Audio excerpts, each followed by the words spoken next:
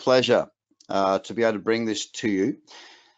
Gate.io, obviously Gate.io, the exchange has been around in the space for a very, very long time, is now bringing you some of the best trading education that's available out there, if I do say so myself. And one of the things I would certainly say about Gate is that it's you guys got to remember that these are the people that are putting money into making you better as a trader and giving you a better experience. And that is a really, really big deal. In a world where exchanges continue to pop up everywhere, Gate is one of the ones that are willing to invest in their clients. Now, my name is Craig Cobb. I am a trader of 15 years. I've pretty much, I'm 36 years. There you go. You know how old I am. And I'm a very bald 36 years old. But I've been trading, look, honestly, I guess kind of my whole adult working life. There's not much else. Well, there literally is nothing else that I've put time into. Realistically, I mean, I've done some work on building sites. My father's company. I've done a little odd bits and bobs, but as a man, I have committed my entire life to learning about the markets, and that's not crypto, of course. You know, you can work that one. I've been trading for 15 years. You know, crypto's not been around for 15 years.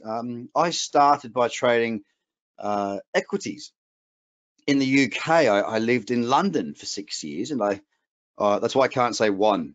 I say one, O-N-E, as in like I just won the Sydney to Hobart, W-O-N. I get a lot of crap for that, and you're more than welcome to pile it on.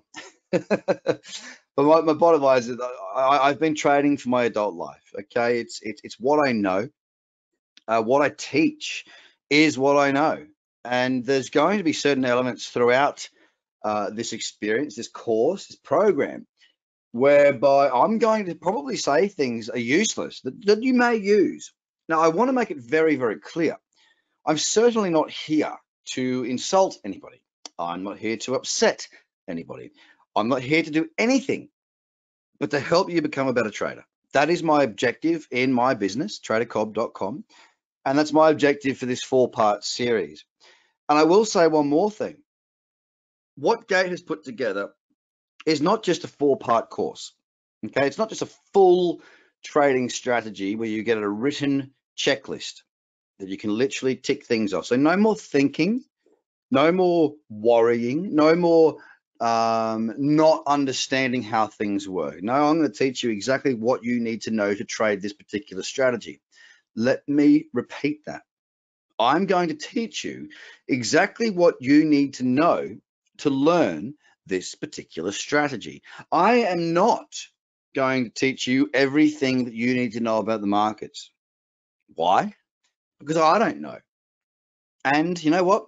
When I did set out to do that, guess what happened to me? I lost money.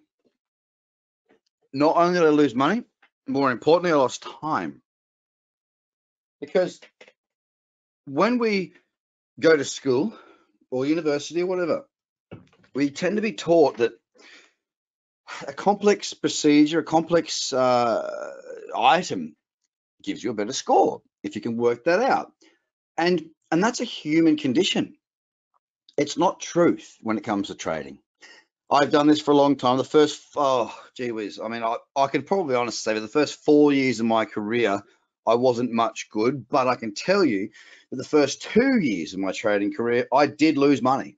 I lost money. I'm sure there are plenty of people that are on this particular event that have also lost money. And you might be sitting there going, well, trading, it'd be better off if I just was a hodler. I get it, but it's not true. It's not true at all. For those that might have, and I'm sure there's probably not too many in here considering this is a trading event, but I know there are people out there on, you know, on your crypto Twitter and Facebook groups and Telegram that say that trading is just gambling. That trading, you'd be better off just hodling. No, I don't believe that at all. I think that is some pretty bum advice. I think it's terrible to think that way. And let me caveat that with this. I'm going to give you an example. right now. And I'm going to tell a lot of stories throughout this 4-part series. You're going to get to know me, and I say some weird stuff. It's just who I am and how I do things, all right? You're going to get a full slice of the TraderCobb cake. Hopefully you like it. I'm not offensive and I'm a nice person. I encourage questions and open dialogue. I will answer your questions. Please do not hold back, all right? If I can't answer the question, I'm not going to be a politician. I'll just tell you, I don't know. No, I don't need to know. It's not part of what I do. But what I can say is this: those that say that hodling is the way to do things just don't know how to trade. It's that simple. Now, what I'm going to teach you, and in conjunction with Gate.io Exchange, you're going to be able to learn a technique, a methodology, or a strategy, as I call it, whereby whether the market goes up or down, you are going to have the skill set to be able to profit. Now, many people don't understand how important that is. Now, let me take you back to 2008 or 2007, really. I was trading equities, indices, commodities. I don't think at that stage I was trading bonds. No, I don't think I was. The GFC is what I'm getting at. All right, the GFC happened. And whilst a lot of people lost a huge amount of money, and it was horrible, it was terrible, it really was disgusting what occurred during that period, I was able to make an awful lot of money. And during that period, that was really what I would say made me as a trader. There was about probably the most money was made in the 3 months, but it was a 6-month period where I really, really did make some very, very good returns. And this is in traditional markets.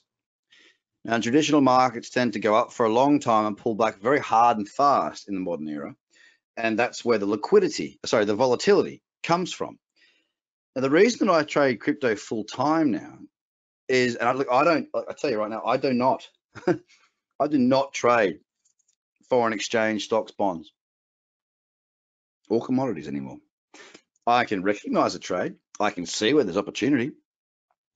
But I don't mess with those markets because I've got the opportunity, and so do you, with cryptocurrency, to have the volatility that is up and down just as spectacular. And this is what I'm here to teach you. I don't want you to think. I don't want you to get analysis paralysis. And what I'm going to teach you is a checklist-based trading strategy.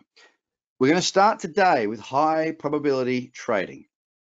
Okay? What I'm teaching today is the foundations for you to put together a plan. And don't get me wrong, every business has a business plan. And if you're out there trading, you don't have a plan, you can't write down what you're doing day in and day out, then you are not likely to have success. I'm not saying you need to put in the hours that I do when I trade these markets. And I've got to be honest, I'm running a business. I don't trade all that often. I'm very good at knowing when to trade, and you're going to learn the same thing. So, without any further ado, welcome to this 4-part series put on by Gate Exchange. Sorry, you went down the wrong hole.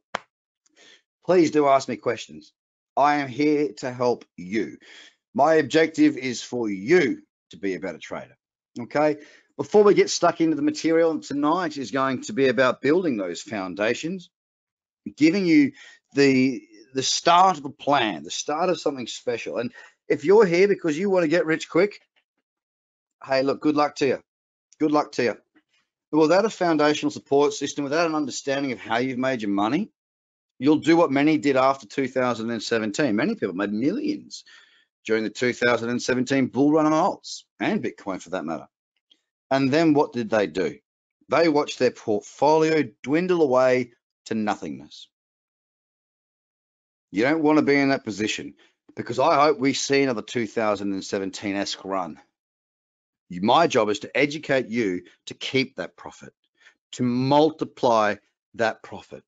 And that's what I'm going to bloody well do. First and foremost, risk warning and disclaimer, ladies and gentlemen, this is not to tip you. This is not to tell you what to do. You will never see that from me, although we will be putting out watch list videos. You will see scans of the Gate products, a number of the Gate products, not all, but a number of the better ones, the ones that are trending and whatnot. I'm not here to tell you what to do. This is an educational presentation. My objective here is to help you to become the best trader that you can be. If you don't agree with that, then please do leave the webinar now because, well, regulation. Okay, let's keep on moving through and get stuck into this. Welcome to you all. And please, listen, if you want to share the link to get into this, please do. It'll be there. And I want more people on this. So part one, high probability trading. We're going to understand the creation of a plan and going to put in some structure. Structure, I look at trading like I look at building a house. And why do I draw that analogy? My father is a retired builder. I used to work on his building sites from the age of 12, not because my father's a slave laborer, but because I wanted to make some bucks. And a house is built in a certain way, and we know that. One of the issues that I see in trading is that many people come into the space, open up a trading account, and start throwing money around without having an actual understanding. Of course, they lose money, and then they turn around and say, trading, oh, you can't make money trading, it's bad, blah, blah, blah. Well, guess what? People that jump into a jumbo jet have never flown a plane before, and they start to try and play with the controls. These people don't get a chance to complain. Do you know why? Because they die. Because a plane takes off and it crashes back into the ground, they don't have a chance to complain. Now, trading is not going to kill you, but the analogy is so on point that so many people find it so easy to open up a trading account without any experience, knowledge, understanding, planning, and they fail and they blame trading. It's not trading's fault, it's your fault. And we're going to learn that. So we're going to lay those foundations. We're going to create that plan tonight. And what I ask of you to have a notepad. I also ask of you to have your snipping tool on your computer, whatever it may be, PC or Mac. Work out how to take screenshots and work it out bloody quick. It's yeah, I'm really bad with technology. I know how to read a chart, but I'm bad with technology. I encourage you, by the way, this will be recorded. So if you want to just watch through it this time and you want to watch it again and take your screenshots, be my guest. I've got no qualms at all about you capturing this content so that you can learn from it. If there are certain slides that resonate with you, capture those slides. I will at times say to you, hey, listen, take a screenshot of this, take a screenshot of this one. This is one you need. But I've got no problem. My objective is not to hold things from you. It's to give to you. It's to help you be better. In week 2, next week, we're going to look at mastering price action. And the way I sort of describe this is, let's say we want to bake a chocolate cake. First and foremost, we need the ingredients, don't we? We'll touch on a couple of ingredients tonight or today, wherever you are in the world. But we are here to essentially provide you with the ingredients. Without the ingredients, you can't therefore go and practice the recipe. So I'm going to give you some ingredients.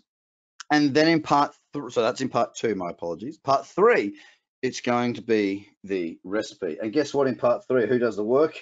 Not I, said the wolf. It's going to be you, ladies and gentlemen. I'm going to push you.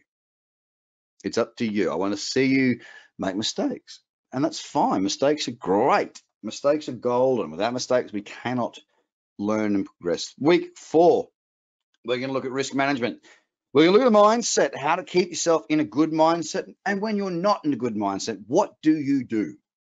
It's so key. It's so important. We'll look at routine tonight as well, which will tie into part 4. We'll look at the risk management mindset and your progress. Just because you've done a course and you learn a particular strategy does not mean you're going to have unbelievable success. It's about how you develop yourself moving forward to make you better. So guys, I want to know right now, before I click on to the next slide, I want to know, do you know how to use this GoToWebinar functionality? If you do, please type into the question box, yes.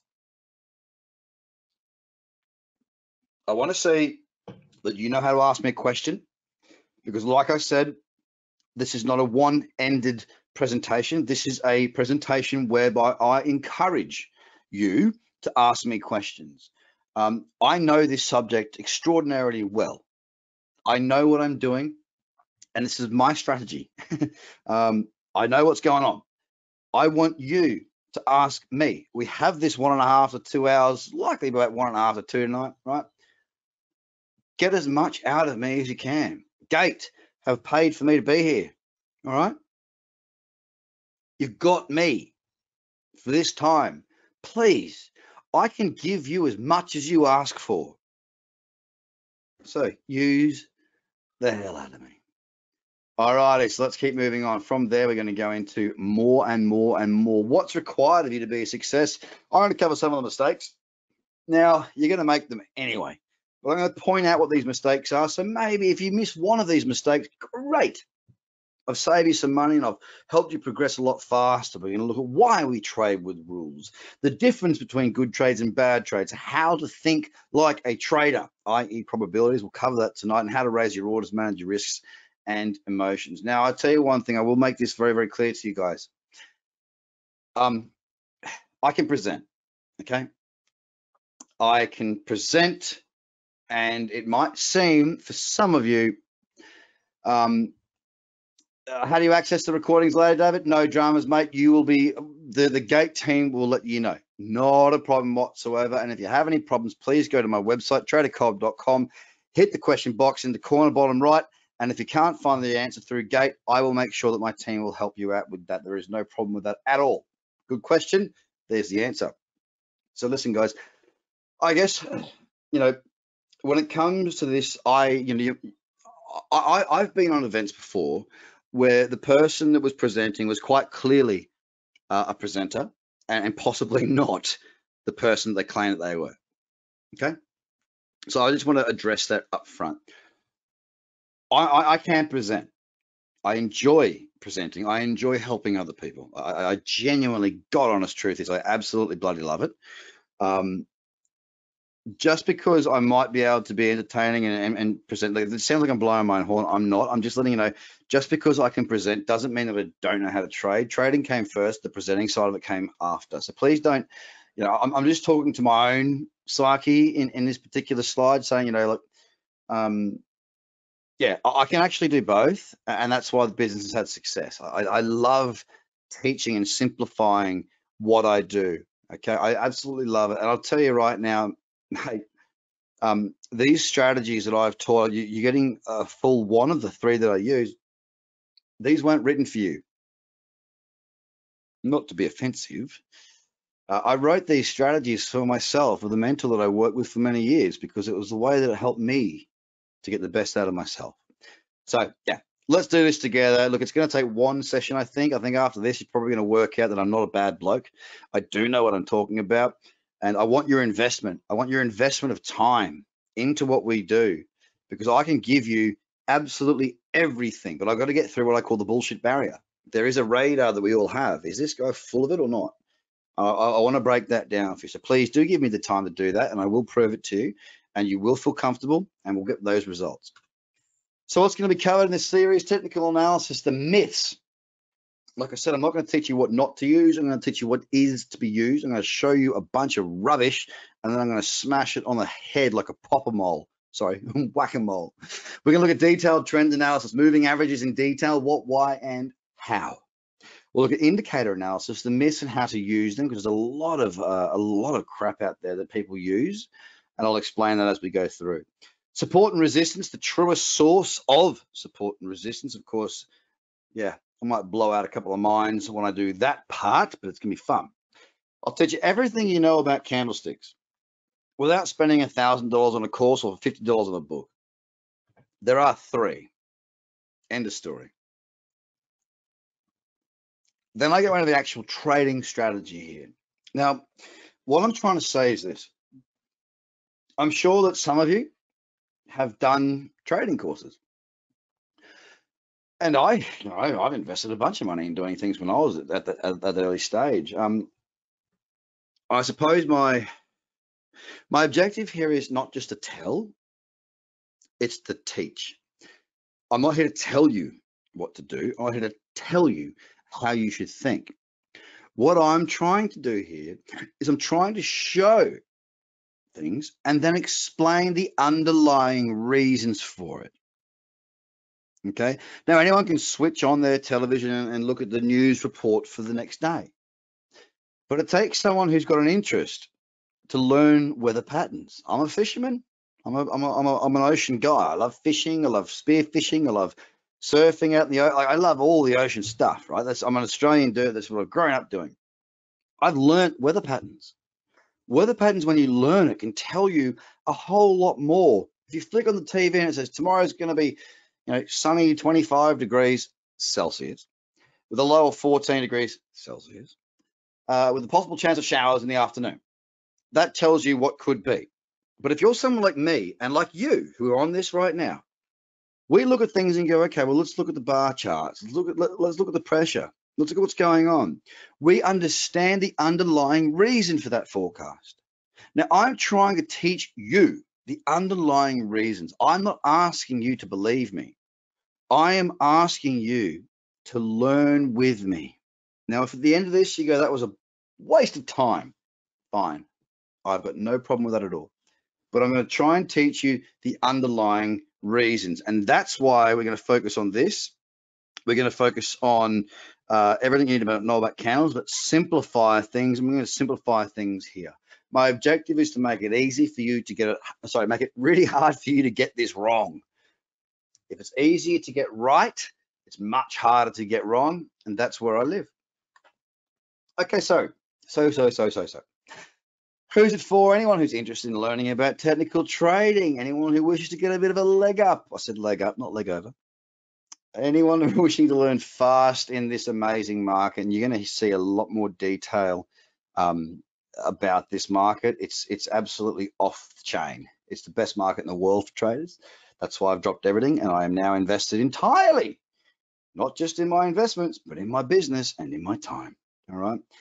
We're going to try and speed up that learning curve, and that's for you and Gates investing in you. And if you want to try and take my 15 years, look, I've been trading for 15 years, bought my first stocks when I was 16. But in all honesty, over that 15 years, in those first 4 years, I made the most mistakes anyone has. And over the last decade, I've made a ton of them. I don't make them as frequently anymore. Tell you the mistake that I do make the most, I think this year, 2020, as horrific as it has been, oh, whoa, what a year, eh? My objective was to think less and act more. I left a lot of money on the table last year because I thought every now and again. You are never, ever going to be better than the market. Stop thinking you are. Focus on probabilities and you'll be just fine. And that's my focus, and I want that to be your focus. All right, so rules-based trading, if you want to make money, all that sort of stuff, you've got to focus on what you're going to do. And look, in the absolute straight up honest truth, I'll tell you right now, the strategy that you're about to learn over this 4-part series, I didn't create it. Oh, shock horror. Most people will be out there, they'll say that they created it. I don't give two hoots about what everyone else says. All right, I do not care at all. This strategy I've simplified. I've cut a lot of things out of it to make it more for me. But I was taught by, I've been very fortunate. When I was in London, I worked with some great traders over there. I got to spend time in New York working with some more great traders. And these aren't your typical, Goldman Sachs or JP or whatever. These are actual, I was in a circuit. I was in a group that knew great traders that worked with their own bank. And I've never worked for a fund. I've run a fund. Hated it. Absolutely hated it. I'm too concerned about other people and their money than I am about my own, right? So I'm not in the fund management business. That's why I'm in this business, right? But I'm here for one simple reason: to bring forth what I've learned through my experiences. I did not create this strategy. I've simplified this strategy. This strategy comes from a man called Nick McDonald, my mentor for 6 years. Lovely man, Kiwi of all people. Nothing against Kiwis. It's if you're Australian, if you're Kiwi, and there you go. So it's not here. I'm not here to brag. I'm not here to be an ego-driven person. I'm here to help deliver a message that I know works, because I've been able to raise two. Well, I haven't raised them fully yet, but I've got 2 children. I live in Bondi Beach. I've got a great lifestyle and I love what I do. And what I do now is I trade, I invest, I build a business, and I help people with that business. I'm so goddamn gifted. I'm so lucky, and I want to make sure that I give you my all, right? So let's go through a couple of these things here. Trading is about probabilities. That's it. You've got nothing else. Now, the reason I'm saying 10 years here, and you might be going, well, hang on, you said 15 years before. That's right. But the last 10 years, I've not changed a damn thing of the strategy you're about to learn. The 5 years prior to that, yeah, I chopped and changed it quite a bit. And I failed. And you'll learn that throughout this presentation. My objective here is to help you become better and consistent. Now, if you want to be consistent in your returns, then I'll tell you one thing you've got to have: consistency in your approach. Now, I know that seems like a very simple and logical thing to say. I also know that I've been in the coalface just like you. When you're at that coalface, and look, I'm going to use a lot of analogies, and if you don't know what I'm talking about, just let me know. I am I'm a very Aussie Australian, put it that way. I might not sound as Aussie because I might still have a bit of that English twang, but I'm very Australian and I do speak in riddles sometimes. So if you need a hand, let me know and I'll clarify that stuff. But my point is that often it's the simple stuff that works the best. You know, there'll be all these people ask me, "Oh, Craig, when are you going to do your advanced course?" Why? Sure, I could do an advanced course and I could sell it and make heaps of cash. But my objective is not just to make money, it's to help people to learn what I've learned. It's to pass that knowledge on. There's 3 strategies that I teach. You get one of them for nothing through Gate. There's nothing else, guys. There is nothing else. Consistent execution of these strategies, or this particular strategy, is going to be giving you a much more powerful step in the right direction for consistency in your results. Make no mistake, every business, every coach, every team, the LA Lakers won today, whatever it might have been.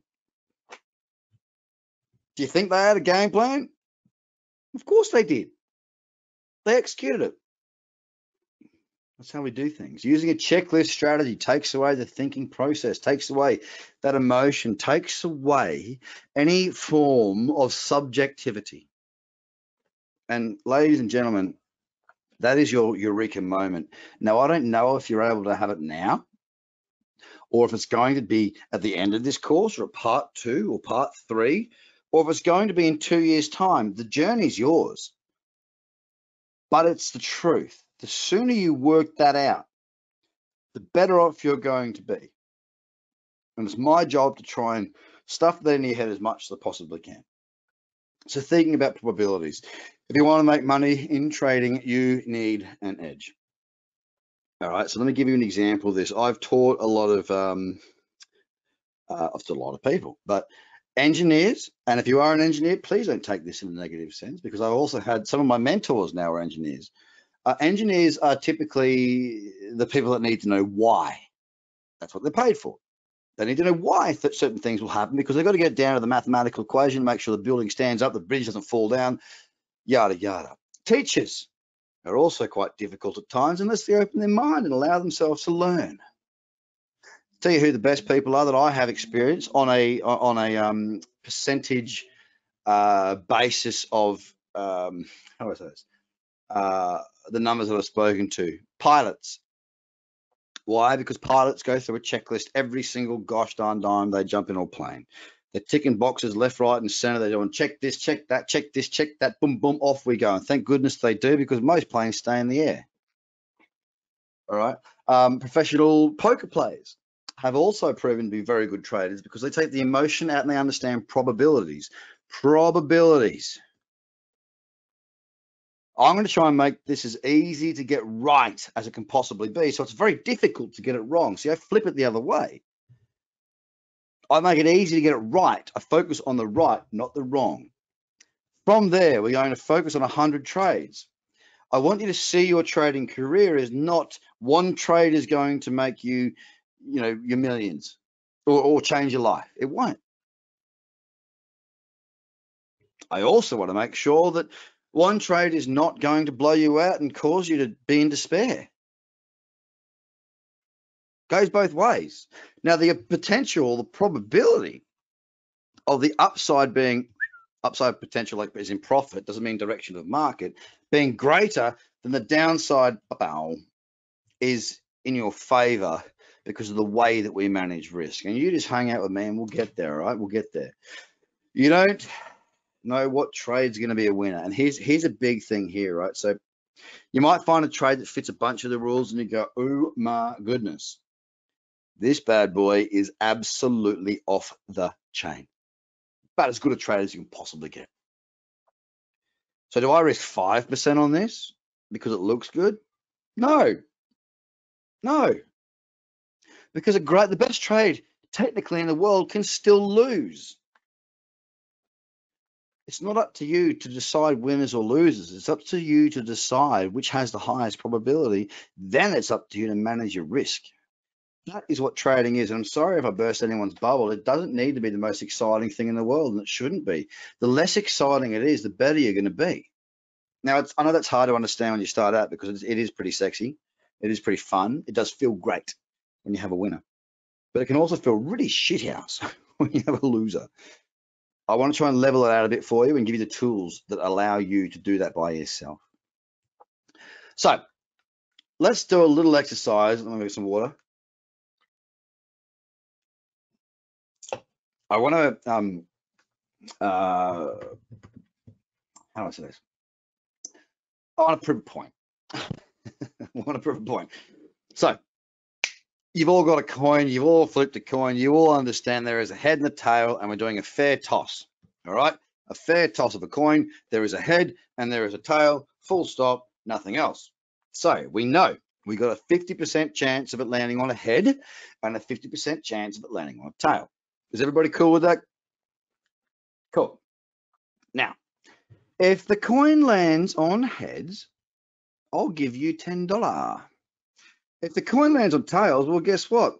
You got to cough up 10 to me. Now, if we flip this coin 100 times, and look, let's be honest, the more times we flip this coin, the more that edge or that probability, it's not an edge actually, it's a probability, the more that probability of 50-50 will come back to us, ending up making, guess how many dollars? Zip. Do we understand that simple probability? And I don't mean to make it seem like you're not intelligent people. I've got to start at this point and we work through that. Does everybody make clear on the fact that they've got a 50-50 reward to risk ratio, heads or tails? And if it's $10 that lands on heads and $10 that lands on tails, the more times we flip that coin, the more likely it is we end up with nothing. Is everyone cool with that? If we're not cool with that, then it's going to make the next section a little bit more difficult. So I just want to get your buy-in. Okay, great. Good. Now let's do this 100 flips. Right. So let's do this. If we change a single variable. Now I want you to think on this. I really want you to think on this. Hang on, let me just jump back a slide. We know, okay, so head, and I will apologize in advance for my horrendous handwriting. I've grown up in the world of, computers. Well, you'd think I'd be better at using the bloody things, but unfortunately not. Heads equals $10 profit plus tails is a loss of $10, yeah? We go to that. Now, we know that there is a 50% chance of it landing on tails, which means that we got a 50% chance of it landing on heads. Okay, we all get that dumb math. Yep, got it under control. We flip that coin 100 times. So you want to make a profit on this. The win loss, equals 0, right? Because it's 50-50. So that sort of wipes itself out. The reward to risk, oh, what am I doing? K, also equals 0.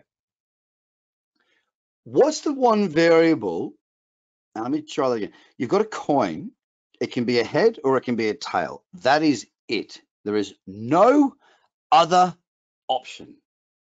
None. What is the variable that can make this profitable for us? Please have a think about that and let me know.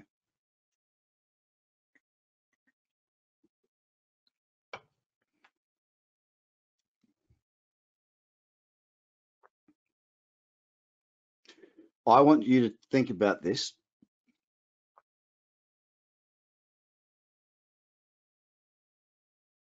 Don't be scared, by the way. By the way, the beauty of this system is that when you write a question or you write an answer, guess who can see it? Only me. And I'm not going to name you. I want to see the collective understanding of where we're at because I want to do this properly for you. And I can give more when I know my audience. Don't all bloody jump at once, eh? Two factors. Win-loss and reward risk. What's the one thing that we can change? As a hint, there's one thing we can change to make this profitable. What is it? Here they come. Good, good, good. Bingo. Okay, a few people now. Yeah, okay, good. So I probably talked too much. My apologies. You probably stopped you from having that clarity to think. It's your win-loss ratio. Okay, it's your win-loss ratio. So let me just get rid of this.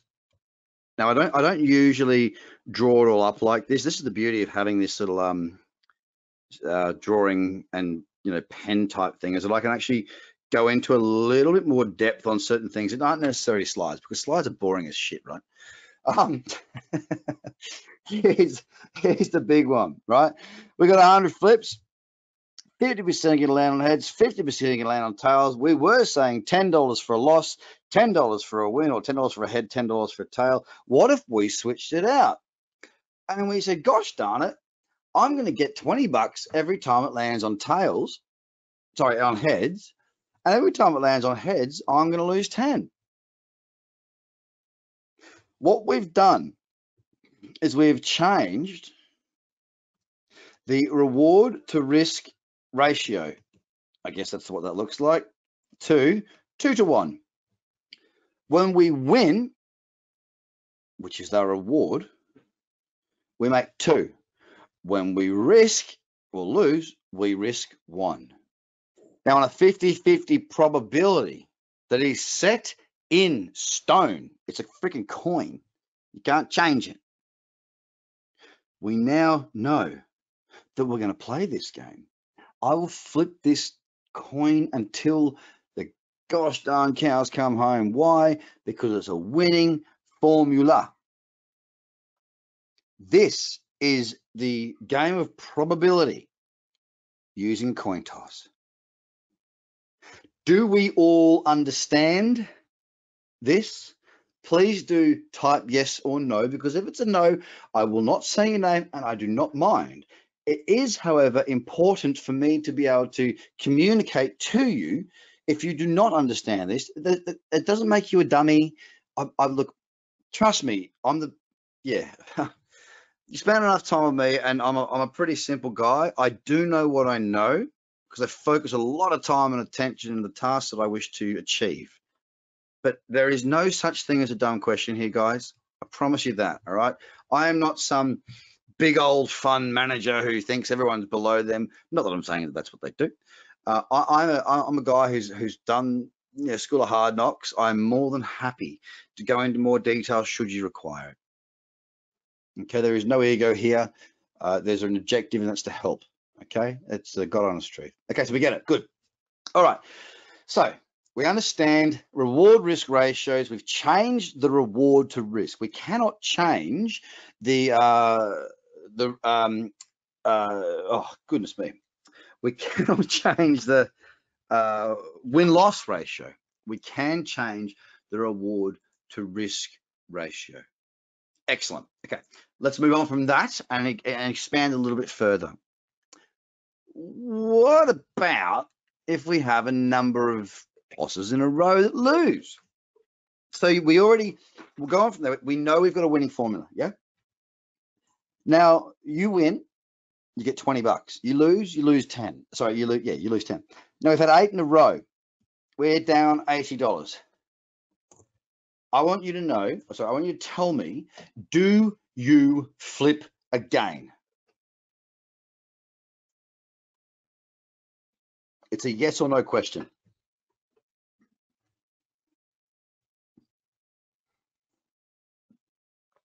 Do you flip again?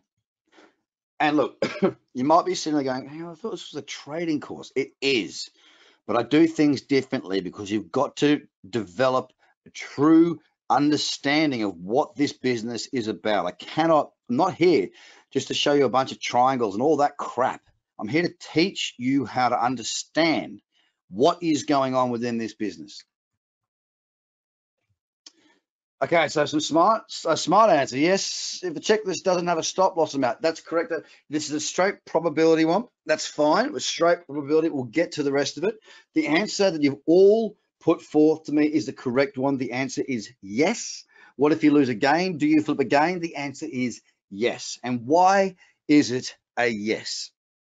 The same as that we know when we go to bed at night, the sun will rise the next day. Doesn't mean we'll see the sun. No, there might be clouds, but the sun will rise. And guess what? If the sun doesn't rise, we have nothing to worry about because we're all going to be dead anyway. You know what I mean? Like, there are certain things that are just that. They are. Now, I call these the absolutes. Okay, now you'll hear me use the word or the term absolutes throughout this course and throughout scans and various different pieces. And I'll tell you the reason why I focus my attention on absolutes. And just to make that another language, it's being objective. Okay, I don't like anything subjective. Subjectivity comes down to what I think at the time. Bugger that. If I want to be, and look, I've done that before. Trust me, I've lost a lot of money over my years. I've made a lot of money too. All right, and over the last 10 years or so, I've tended to keep it rather than. I mean, I do have losing months. I do have losing trades. I'm not going to tell you how long I've been without a losing month because there is the power of the universe that I just don't want to. I don't want to tempt fate. But I can tell you that by having this objective mentality when it comes to executing based on financials, i.e. risking money and working to make money, I found it to be very beneficial to me, my family, and the people that I've taught. So this is to help to project that to you guys, is that when we work probabilities, and again, coming back to that in part 4, which is about mindset, part 2 and 3, which is about checklists, there is a reason that everything is structured the way that it is, guys. It's to take that thinking away. I don't want you to feel, look, you're going to feel fantastic when you have a great win. And look, I do too. I'm not going to lie. I am not a robot. I'm a man. I like it when things go well. You know what makes me happy the most? When I stalk a trade. When I say stalk, is that you might see it 4 or 5 hours out, 6 hours out, 2 weeks out, and you go, if it comes back and does this, this, and this, based on the checklist you're going to learn, when it sets up, that trade is so bloody easy to take because you already planned it. You planned what you wanted ahead of it actually occurring. So you already know what you're going to do. If it does provide you with an opportunity, you've never taken a trade so easy. And guess when you take a trade that good, that planned, that structured, you make a loss, who gives 2 hoots? Because you manage your risk on it and you've done your job. You cannot dictate to the market what it does. You can dictate what you do within that market. Before I hit on routine, I want to also, there's a lot of little snippets that I'll throw in on this first part, okay? It's to help you understand the way that I see the markets. One of the ways that I see the markets is it's like a language, all right? Now, I've been studying this language for 15 years, so I am fluent. I have had my bungles with this language. I have stuffed things up with this language. I've asked for a, for example, to give an analogy, I've asked for a beer and I've ended up being showed the toilet. I've made those mistakes time and time again. The reason I call it a language is that those that just jump into it, like jumping on a plane and going to Spain. Well, no, let's go a more complex language. Let's go to Russia, because most people have learned probably a little bit of Spanish or been exposed to Spanish or Italian, and they're very kind of similar. You can kind of understand a little bit of stuff, but if you go to Russia, you're talking a whole different ball game, man. So we go to Russia. We've never learned a word of Russian. What are we doing? We're flinging arms around, we're pointing, we're gesturing, we're trying to get people to understand what we're saying, and they're going, you are a Fruit Loop, buddy. You get escorted out of the pub because you look like the bloody Karate Kid waxing on and waxing off, trying to just order a beer. But if you go to study that language, even just the basics of it, you're going to find it so much easier to navigate your time in Russia. Now, the problem is that people will fly to Russia, and this is an analogy. So people will do the equivalent of flying to Russia with absolutely no understanding. Because look, apart from the visa, it's not that hard to get to Russia. I mean, pre-COVID, you just buy a flight, get your visa, and you're in Russia. Just the same as all you got to do is open up an account, do KYC, and you've got a trading account. The barrier to entry is low, very low. You go to Russia, you don't know anything about the language. You're confused as all hell. You go back to wherever you're from and you go, gee whiz, these Russians, they don't know how to talk English. Oh shit, Sherlock. You don't know how to speak Russian. That's the same thing as going and opening up a trading account, having a go and going, I lost money. Gee whiz, this trading stuff's rubbish. No, you are. You didn't give it the respect it deserves. This is a language. We need to learn it. Pay your dues. Learn this puppy. And it will talk to you. It will give you what you need. But you neglect that, and you go in with your privilege of I know my language, and everyone should do what I do. Well, if you've done it before in life, and I'll be honest, I have as a young man, you get humbled pretty quickly. It's not the market that's bad, it's your approach to it. So again, this is why I now come to routine. And I hope this is all making sense. I'm not just someone to waffle. All these stories, all these analogies, all these things do come back to trading. All right, routine. You got to have one. Full stop. Think about when you get up to go to work. All right. You wake up in the morning. I mean, maybe you don't have to get up. I mean, maybe it's just roll out of bed, roll into your home office. Now with COVID, it's all a bit wacky. But before that, if you're still going into an office, right? You get up, you have your shower, you shave, whatever. If you're a man, if you're a woman, you do well the same minor shaving. But you got your toothbrush in your mouth. Sometimes you don't even know how it got there. That's a routine. It becomes an anchor. It becomes a behavioral pattern that repeats itself so many times that sometimes you don't even know what's going on.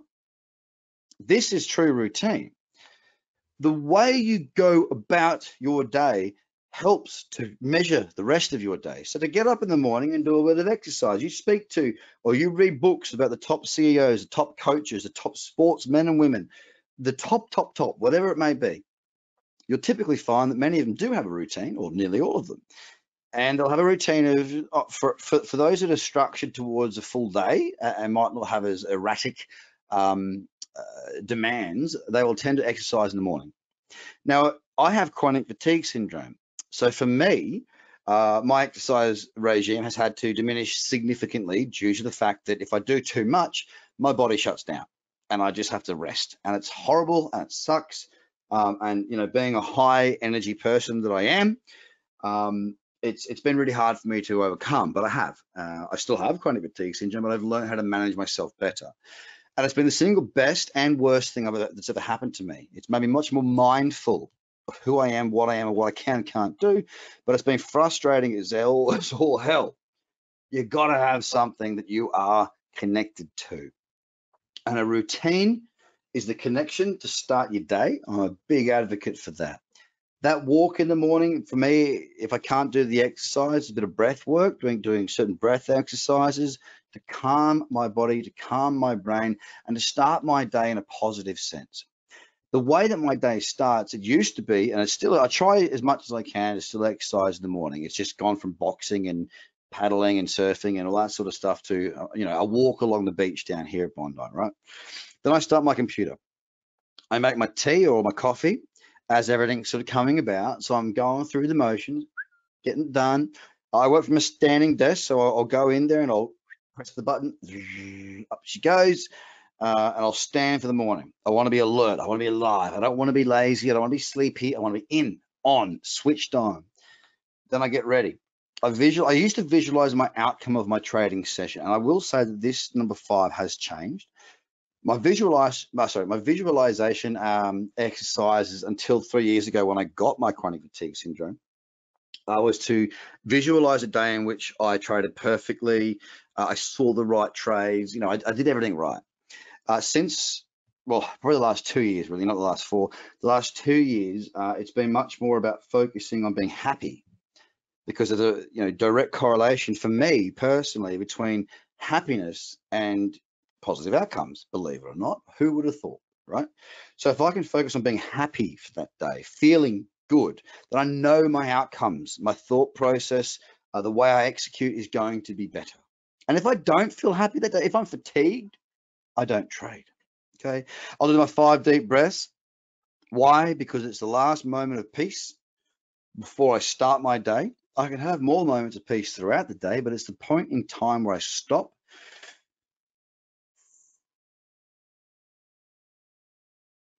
collect my thoughts,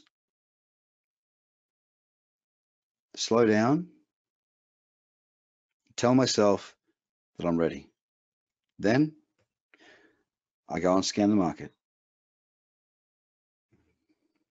Now, I'm not going to lie to you. Sometimes I don't do all that, but usually I do. I'm a human being as well. I'm not going to tell you that I'm a perfect human being, because I'm not. But I can tell you that,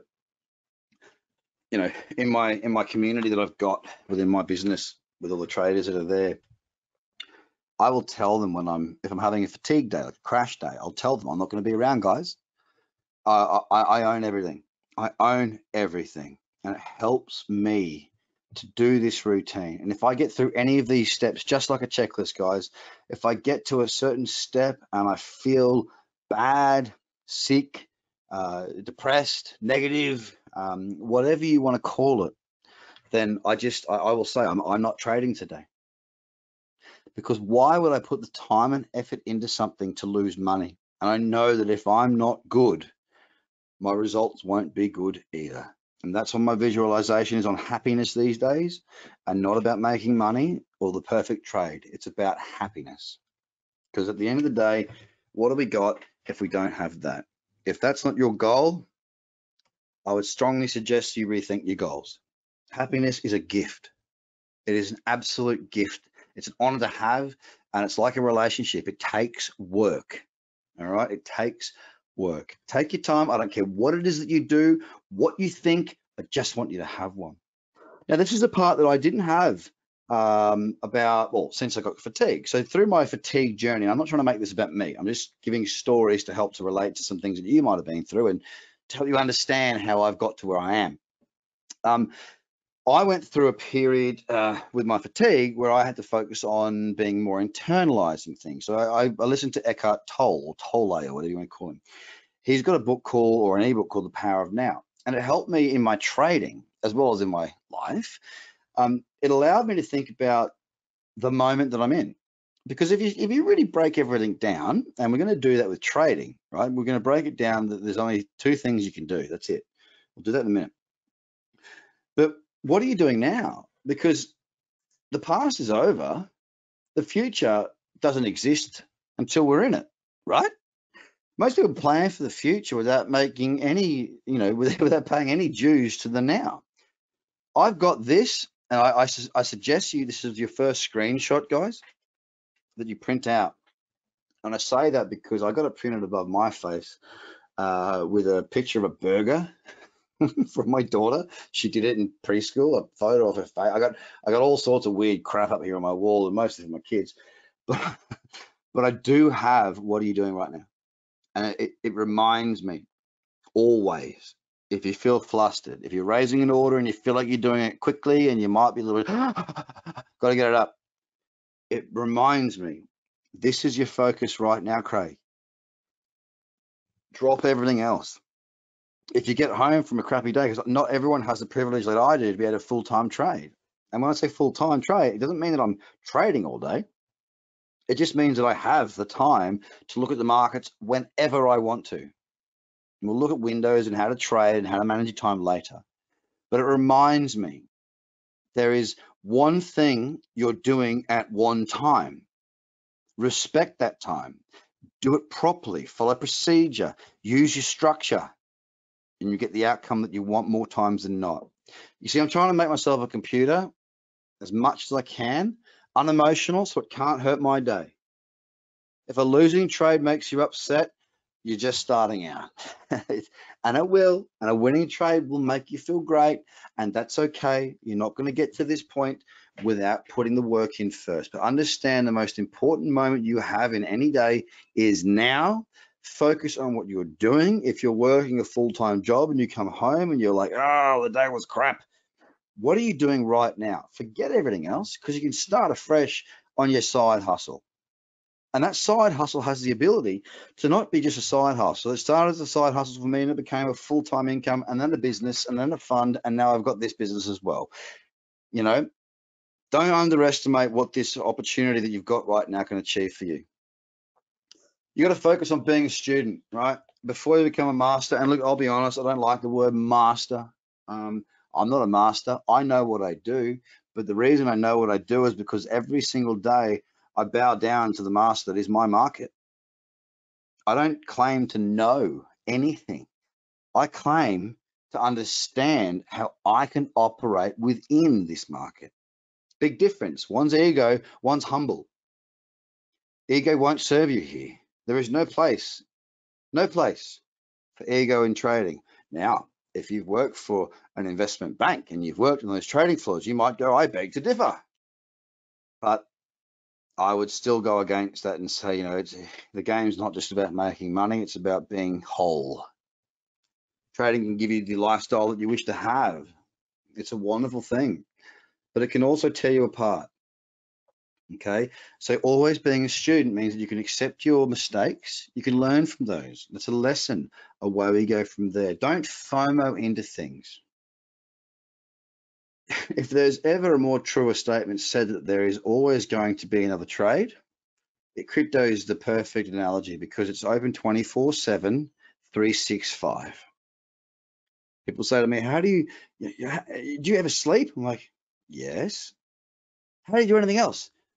Because trading is a way for me to have the lifestyle I want. I'll give you an example right now. Like I said, I live in Bondi Beach. I'm about 5 minutes from the beach where I'm at. A friend of mine who lives on the beach on the south end of Bondi took a photo and sent me a photo of all these fish on the surface eating bait fish. The swell is small. I love fishing. It is my meditation. It is my happy place. As soon as I finish this webinar, guess where I'm going? I'm going straight to Bondi Beach. I'm going fishing tonight. Now, I don't care what the market does. I'm going fishing. Why? Because that's what makes me happy. I'm not fearing missing out. I'm not interested in sitting in front of computer screens my whole life. This allows me to live a lifestyle that I choose to live. So I focus on doing the steps of the process that allows me to have that lifestyle. I'm always looking at this, a confluence of events, and this is really important, guys. I will never take a trade based on one thing, and you're going to learn that. It's always about many different things coming together at the same time. Now, I'm going to provide you with the strategies. Don't expect my results from day dot. You might do better, you might do worse. Just be you, because you can't be me, you can't be anyone else. Everyone else is taken. There's no one else you can be. But learn, ask, reach out, own your mistakes, do assessments of your own trades, That's what this is. Keep your records. Why? Because the best teacher is a checklist and yourself. If you can maintain a non-biased view, and I'll show that to you in part 4. Okay, so let's hit some of the basic stuff. If you believe the price is going to move higher, it is said to be bullish. Now, I want to differentiate when people say, oh, it's a bull market, because I know a lot of people in crypto have never traded other markets and they're not quite so privy on the language of bull and bear. I have been crucified, well, figuratively speaking, about saying I'm bullish. And people go, oh, the market fell from there. I was like, yeah, but during that period, I was bullish because there's an uptrend. So often people think that when you say you're bullish, it means that you think the thing's going to do a 2017. No, I'm bullish because I believe the market's going to go higher. Therefore, it's to go long or to buy. Bullish is to believe the market will go higher. Bearish is to believe the market will go lower. And just for those that love a pub quiz, why is it bullish for up and bearish for down? Well, a bull has horns and they go down and strike their horns upward and try and, you know, stick you with their horns, or what do they call it? You know, whatever. They stick you with their horns. But what does a bear do? A bear stands on its hind legs and attacks down. There you go. There's a point, maybe 2 points on your local pub quiz. Does it mean anything more than that? No. Here is an example. If we're going to be buying at 8,089, and don't look at the trading example for an example, like for a trading purpose. If it breaks up through 8,089, we're saying, okay, well, we believe it will move higher. And hey, it does. Oops, sorry. We go, okay, well, it's hit 9,000. We'll get out at 9,000. We've made the difference. We have been correct in saying that we believe the market will be higher. We believe that it's bullish. We believe that we are going to have a move higher. We get that. It's a profit. Let's keep things very simple to start, guys. I just want to make sure that we keep every element very, very simple. We will bring it all together. That's how it works. Who here's used leverage or margin? Just by a show of, well, there's no hands, so I just show of yes or no.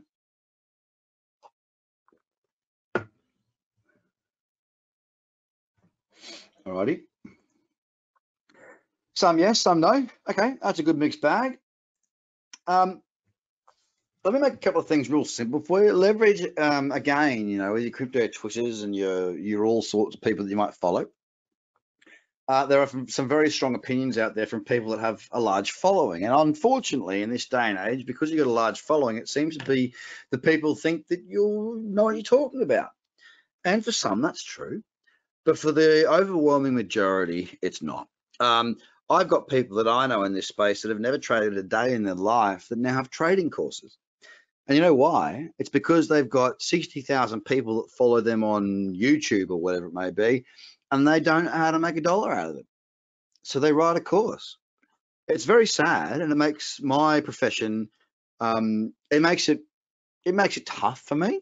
I've devoted my whole life to trading, and then I've got some person who bought Bitcoin in 2014 thinking that they know how to trade. They know they don't. They're just trying to make a buck out of it. So bottom line is, don't believe everything you read on Twitter. Do your research, okay, on the individual. A lot of them say margin is bad. No, no, no, no. Anyone that says that margin trading is bad doesn't understand how to trade with margin. Think of how you buy a house, okay? Let's make the math simple. Okay, I want to buy a house for $1 million, all right? Now, it's not going to be anywhere around Sydney. And let's say the bank is being nice and says, okay, I want a 10% deposit on that house. And that equals 100,000, right? Okay. So I go, okay, oops. I go, yep, no dramas, Mr. Bank Manager, friend, thingy, Bob. There's 100 grand. I want my $1 million. And Mr. Bank says, okay, you get it for 2.5% per annum. Now, most people understand this, right? I've now actually borrowed, not $1 million, I've borrowed 900. And I'm keeping the maths very simple, not going through the fees, blah, blah, let's keep it simple. I've borrowed 900 from the bank, and I'm paying 2.5% per annum on that, which is paid, well, usually weekly or monthly or however you set it up. For $100,000, I now control an asset worth $1 million. Now, if that $1 million asset goes up by 20%, 1.2 million. Now, if I was to take my deposit back, I am left with a profit of 100,000. Oops, sorry, 100,000. That's okay. I've borrowed the bank's money for a low interest rate at the moment to control a larger asset so that when the gains occur, it's on a larger number and my profit is also increased. Now, everyone understands that, I am sure. Well, sorry, I shouldn't assume, but I'm fairly certain that most adults are very well aware of how a mortgage is structured. Now, that, ladies and gentlemen, is how margin and leverage works in trading. You can use a smaller amount of your crypto asset, i.e., if you've got $100,000 that you've got in Bitcoin, for example, you can leave, say, 95 on your cold storage, so it's safe as houses. And because you're using leverage, you can control an asset far greater because of the type of leverage. Now, typically, you're going to see up to 100 times leverage. Okay, so you've got more than enough to work with. In actual fact, using leverage, when you know how, it is a safer, reduced risk way to trade crypto. But you see, I've been doing this for a very long time. I understand how it works. I understand that it is a double-edged sword, and that's why part of what I teach is about that. Because if you don't understand how this works, you're going to end up with $0 very, very fast, but still you're ahead of traditional markets. Why? Because on traditional market platforms, and I can tell you from experience, the euro used to be pegged to the Swiss franc at €1.20. It was pegged. So that was, they'd said, we're going to keep it at this price. They pulled the peg when I was long with a 10-point stop loss. I suffered 1,000 points of slippage. I was down, I think it was 650 something thousand Australian dollars at the time. I was at the bowls club with my friends having a beer, watching the rugby. I looked at my phone and went, no, that can't be right. So I went to 3 different sites on my phone. Yeah, it was right. I went back home and not only had it taken the, I think 700 and something that was in the account in, like as trading collateral, but it also put me into a deficit of it was about $650,000. Now I ended up getting it back and making money on the interest rate differential because the liquidity provider stuffed up. I was very lucky. But I tell you what, when you see in the movies how someone's face goes white and they vomit, that was me. Minus the vomit. You can lose more than what you have in traditional platforms for the most part. You can't do that. I can't speak for all platforms because I don't know them all. But I have not seen a crypto platform where you can go into negative equity. So whatever's on the platform, you can lose that. If you don't respect margin, you can lose that. But I've not seen one yet where you can lose more than what you've put in. And that is very, very important. And look, David, mate, I understand. You don't need to understand the reason why they can go into negative equity. I personally don't either. I just know it can happen. And I know that I can't speak for all platforms, but I know that I can say that I've not found one yet in the terms and conditions where I can go into negative equity. And that's a big positive for crypto. It's a real big positive. Bottom line, guys, learn how to understand margin. I can teach you that. It's not hard. It's very straightforward. But if you're learning from seagulls, you'll never learn. Learn from someone who uses it, and guess what? You got half a bloody chance. You're in the right room. So let's look at margin in an example point of view. Let's say, okay, let's buy it spot. So this is buying Bitcoin spot, which is no margin, straight up. We're going to buy 5 Bitcoin, the price is $6,000. So the total outlay, of course, is 30, simple math. The price rise is $500 to 6,500. The profit on that is 5 Bitcoin times 500, $2,500. You little ripper. The return on my investment of $30,000 is 8.3%. Now, let's look at leverage using 5% margin. Don't worry about the numbers or the names. Just look at it like this. Okay, we're using an example to illustrate a point. We're going to use 5% margin on our $30,000 account. So we've got a 30K account. We're going to then risk the outlay, of course, with that 5% is 5% of 30,000 is 1,500. We're going to buy Bitcoin at the same price, $6,000. The price rises $500 to 6,500. We're still, oops, sorry, 5 Bitcoin times $500. Our profit margin remains exactly the same. The amount of money that we made over here at spot is exactly the same with margin. But have a look at this one. Your ROI, it's amazing. You know, the best thing about this, you've outlaid $1,500 to make that rather than your entire account. What does this mean? You might have 5 of these. Oops, what was that? Bloody lightning strike.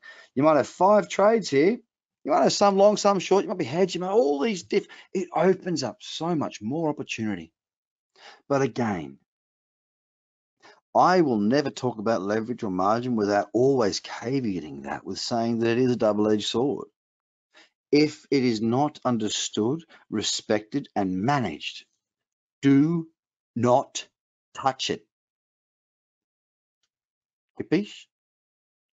Okay, so learning the right words. And look, there is a, if you ever fall short on something, go, oh, I need a bit of help on that, go to my YouTube page. TraderCobb is all you need to do on YouTube.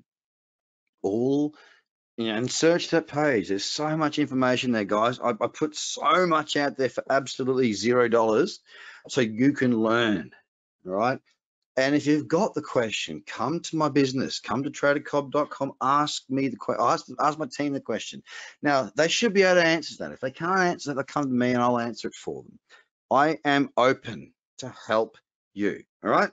So just anything you don't know, just knock on the door. It's always open. So learning the right words is what I was saying about the language of trading. So we're going to kick on to that. There's one thing that really does give me the heebie-jeebies is that there's a lot of courses out there, and this is how I started my business. It was through frustration. Probably not the best place to start a business from, but it was through frustration because I saw people out there that clearly had absolutely no idea. I had about as much idea as I do for ballet dancing as they did for trading, and they're selling a course for 2 Bitcoin. Do you know how angry that made me? It made me extraordinarily angry because the stuff in those courses was absolute trash. Again, these people weren't traders. These are people that were YouTube personalities selling something, and I don't agree with that. I understand I need to make a buck, but I don't care. Make it some other way. You know, dance for your dinner, sunshine. You know, you want to learn how to drive a car, learn from someone who knows how to drive a car. Don't learn from somebody who, you know, who walks on their hands and is blind. It's just not going to work, you know. No offense to anybody who walks on their hand and is blind. Of course, I'm not going to alienate anybody. My point is this: technical analysis. Oh, I'll teach you a technical analysis course. That's great. Guess what you learn? Jack.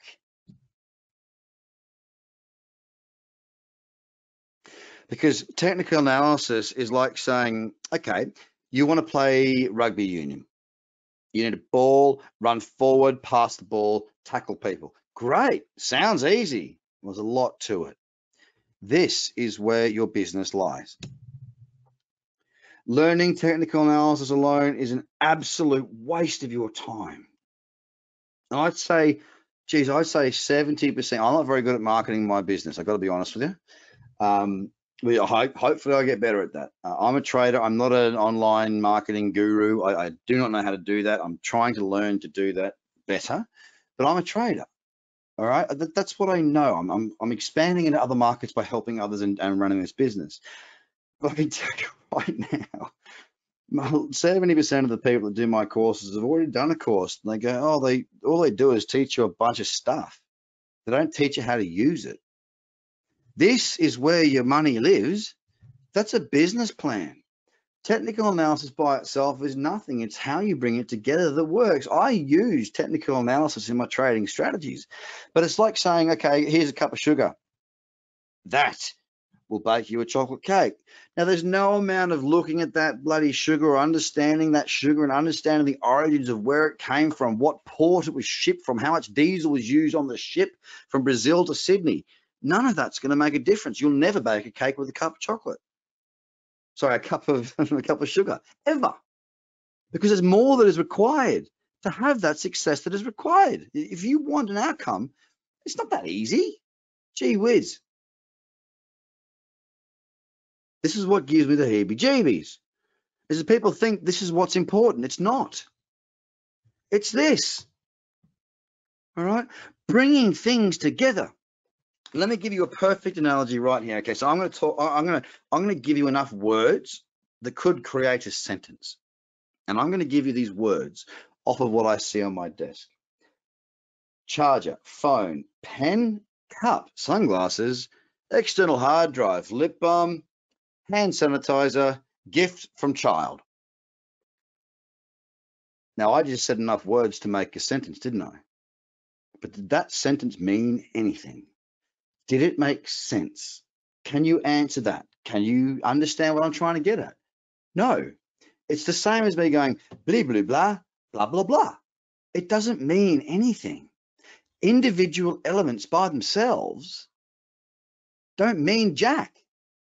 It's how they come together in a language that makes a sentence. A sentence allows us to communicate. It allows us to understand and move forward. But most people out there are going blah, blah, blah, bloody this, that, and the other. Who gives a rat's? It doesn't mean, I'm sorry. I get very passionate on this because I see it so often. It doesn't mean jack. That words, or those two words, technical analysis, means nothing. Nothing at all. That is why I do not just teach technical analysis. I cut the crap, and I will get passionate at times, and I will sometimes swear, and I will say things. I'm sorry, but I am so passionate about this subject that you got to understand that that means nothing, guys. It means nothing. You buy a car, great. But can you drive it? Now, I don't know exactly how everything within this car operates. I'm not a mechanic, but I know what I need to do to make that car move forward and backwards when I need it. Up here, you're buying a car and you're sitting in it.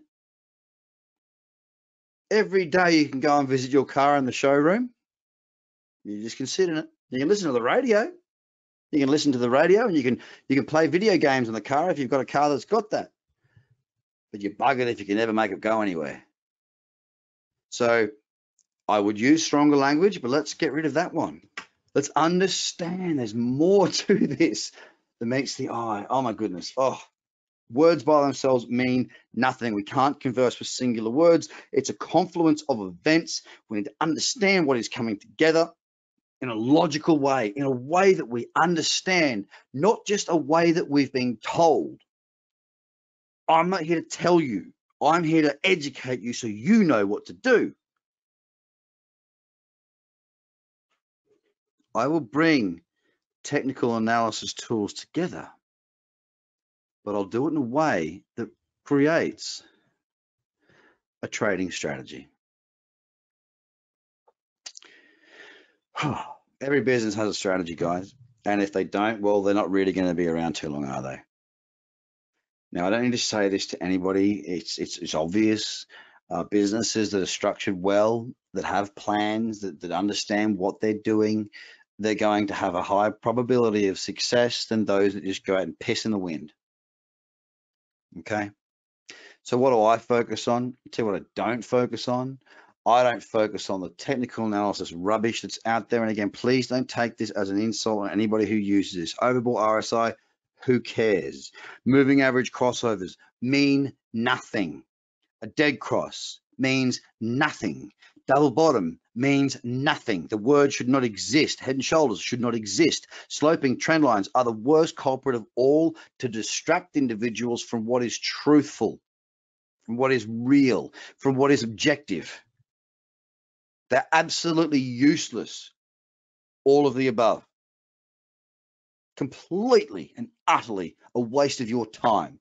Now, I will teach you about moving averages. I will teach you about, what this means, head and shoulders and double bottom and double top and triple bottoms and all that. But I'm going to simplify it in a way that you understand.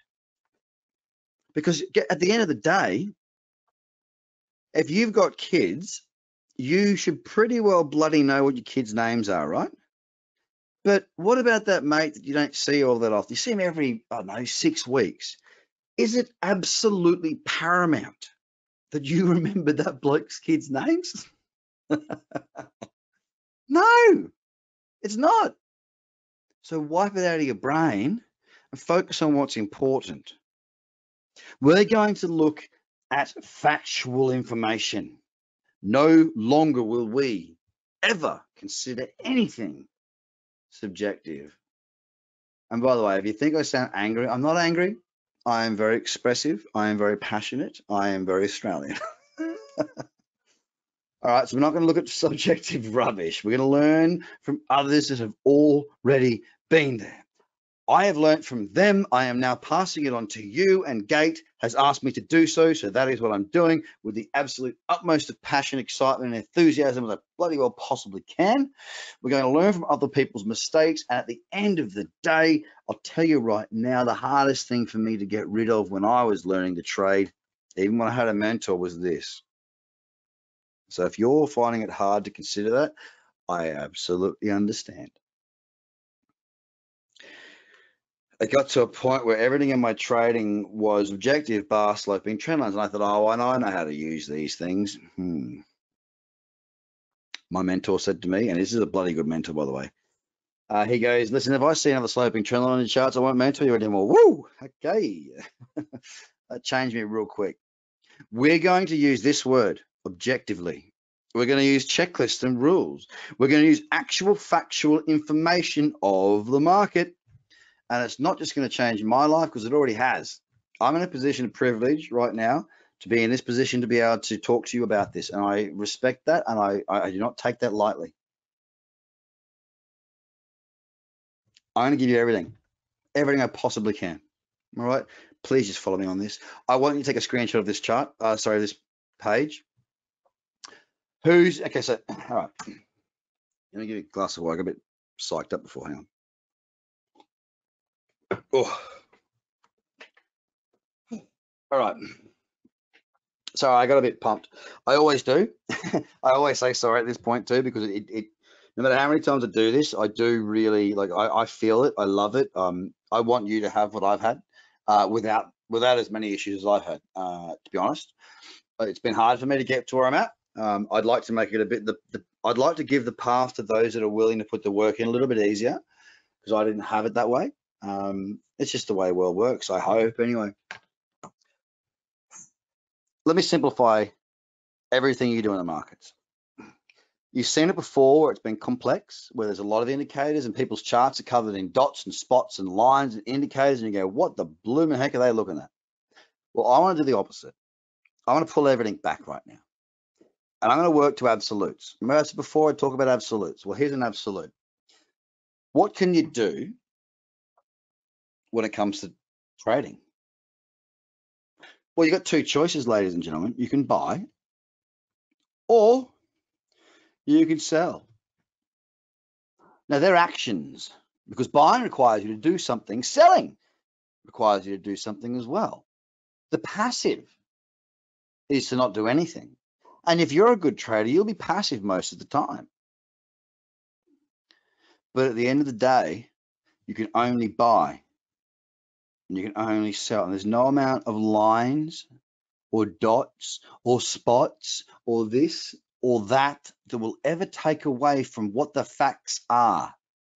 You're a buyer or you're a seller or you do nothing. So why do we need to overcomplicate the process of getting to that objective decision? Well, we don't. We don't need to. Often we choose to. And as I said earlier, I think it's down to the scholastic way of we doing things. The harder the equation, if we get it right, the better it is, grades wise. So everything is always going to come back to the objective decision of, are we buying, are we selling? And if it ain't clear what we're going to do, then what do we do? Nothing. Nothing is the most important position you'll ever have. If you want to make a living, that is. So I hope I've made that point relatively clear. Who's in control, buyers or sellers? At the end of the day, nothing else matters. On a candle, who won, buyers or sellers? Trend, what does that help us with? Well, who's in control, buyers or sellers? Everything comes back to that because there's nothing else that matters. You can buy, you can sell. That's it. So if we start from that early core of simplicity and work out from that, as opposed to going from into a complex world where we never actually come down to the core, how often do you hear people say that the markets are that simple? I said simple, doesn't mean it's easy. Okay, it can be simple, but it's not easy. Think of your favorite piece of music. Well, for me personally, it's like an acoustic guitar with a great lyricist with a great voice, or a piano with, it's something simple. It's perfection, it's simplicity, and that's what I'm trying to do in my career. I don't care about anything else but who won that candle. Trend tells me who's winning that period of time. I'm focusing on outcome based. What are the outcomes? Buy or sell. Who is in control? Everything. Who is in control? Why? Why? Because I need an exact entry, an exact stop, and an exact target or targets. Why? Because in my eyes, if you don't have a stop loss, it's not a trade. That's my way of doing things, yeah? If you don't have a stop loss, it ain't a trade. It's a suck it and see. Hope for the best.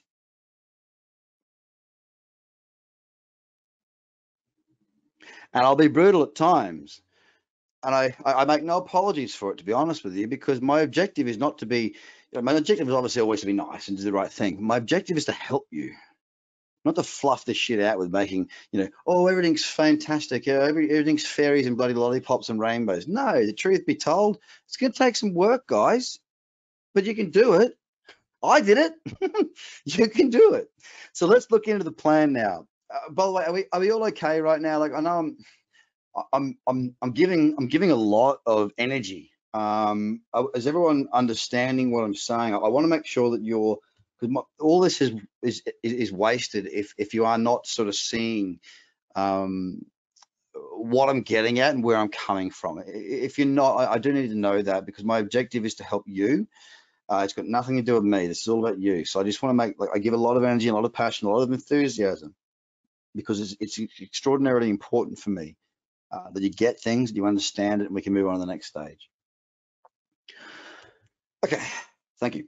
All right, good. Let's keep going. Any questions, please do let me know. So what type of trader are you, swing or day trader? Let's start to pull out that notepad and let's get stuck into this. You might not know what sort of trader you are, and that is okay. Absolutely 100% fine. There are two options. Will you trade full or part-time? Most of you should trade part-time. Even if you've got full-time hours, trading full-time hours does not necessarily mean you'll get better results. Fact. Let's look at the difference between the two, and you can start to work out what you want to do. Swing trading, you might be in a trade for days, weeks, or whatever it may be. You know what I mean? Like, you might be in it for a while. You're trying to capture a chunk of what I call the mids, which comes from medium-term trend move. And you're going to see this when I do my scans on Thursday night, by the way, or whatever time I started this in your time frame. On Thursday, you can see it and you log in and all that. You get the emails now, but I'll be doing a scan of gate products. So again, I'm going to build on top of the education here by presenting and showing you within the market itself. All right. So yeah, we're going to look at swing trading as a bit more time, medium time moves, maybe a couple of days, maybe 16 hours, 20 hours a week. All right. Now there's no shame in either or, usually executed on the 4, 8, daily, weekly. That's swing trading. Your intraday stuff is on your lower time frames, 5, 15. Look, honestly, to be absolutely dead set straight with you, I can only teach based on what I do. Very rarely will I trade the 5, to the point where on these sorts of events like this, where I don't know you from Adam, I'd say leave the 5. Okay, I'd say 15 and higher. It can be a little bit too fast, overwhelming. The last thing I want is you to start trading on a low time frame, blow your account, or have a bad experience and just shut the book and walk away, because this is an opportunity that you may never get again.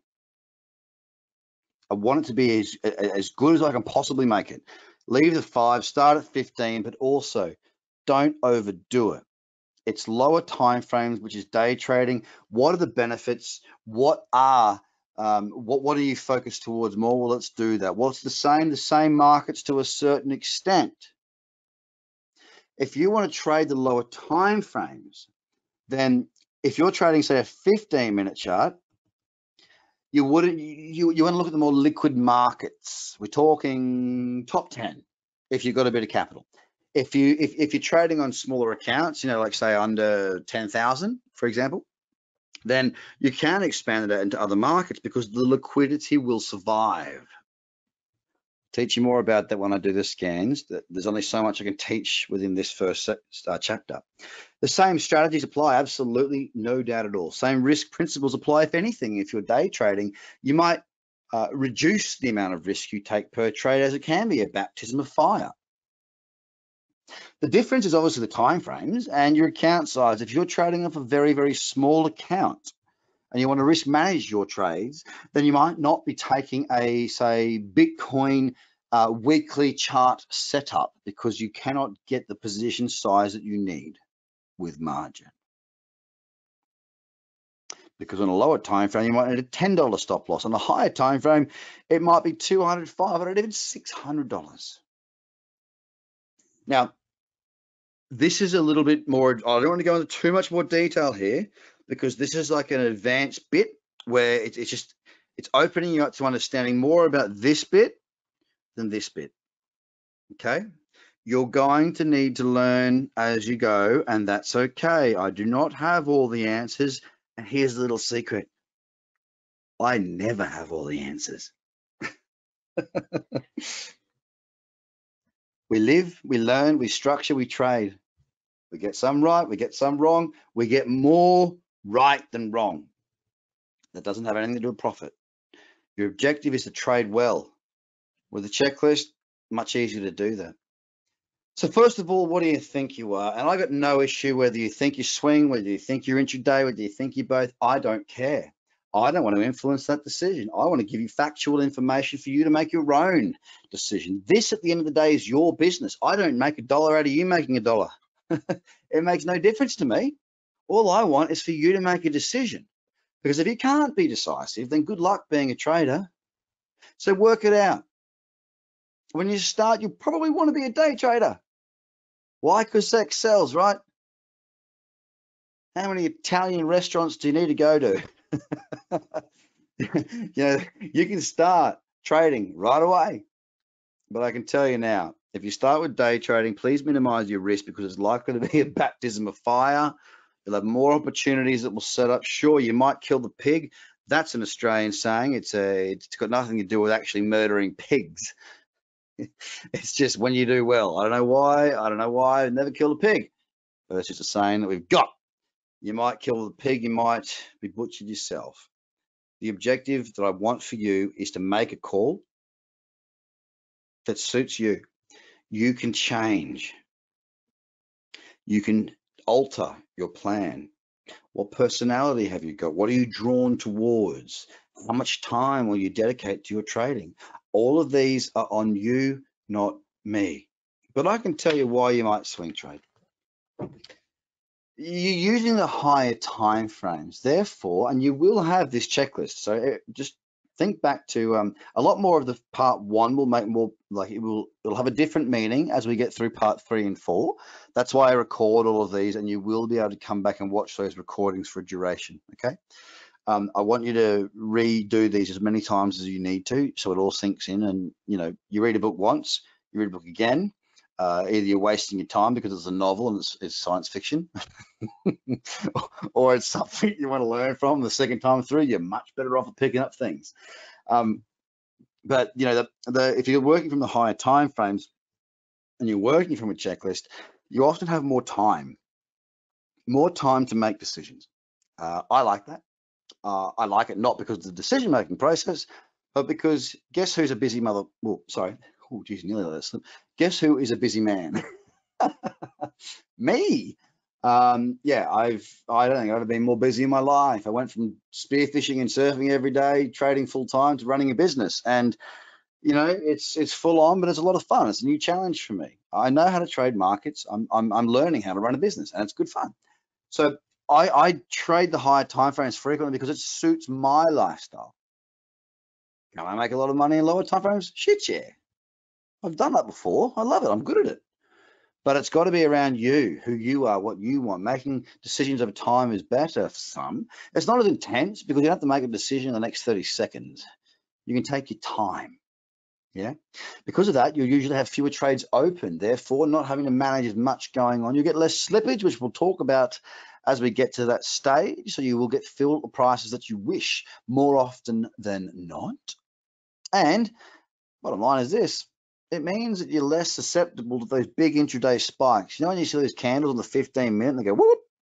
Well, if you're not looking at the 15-minute and you look at the 4-hour, you won't even notice those little spikes because they're sucked up.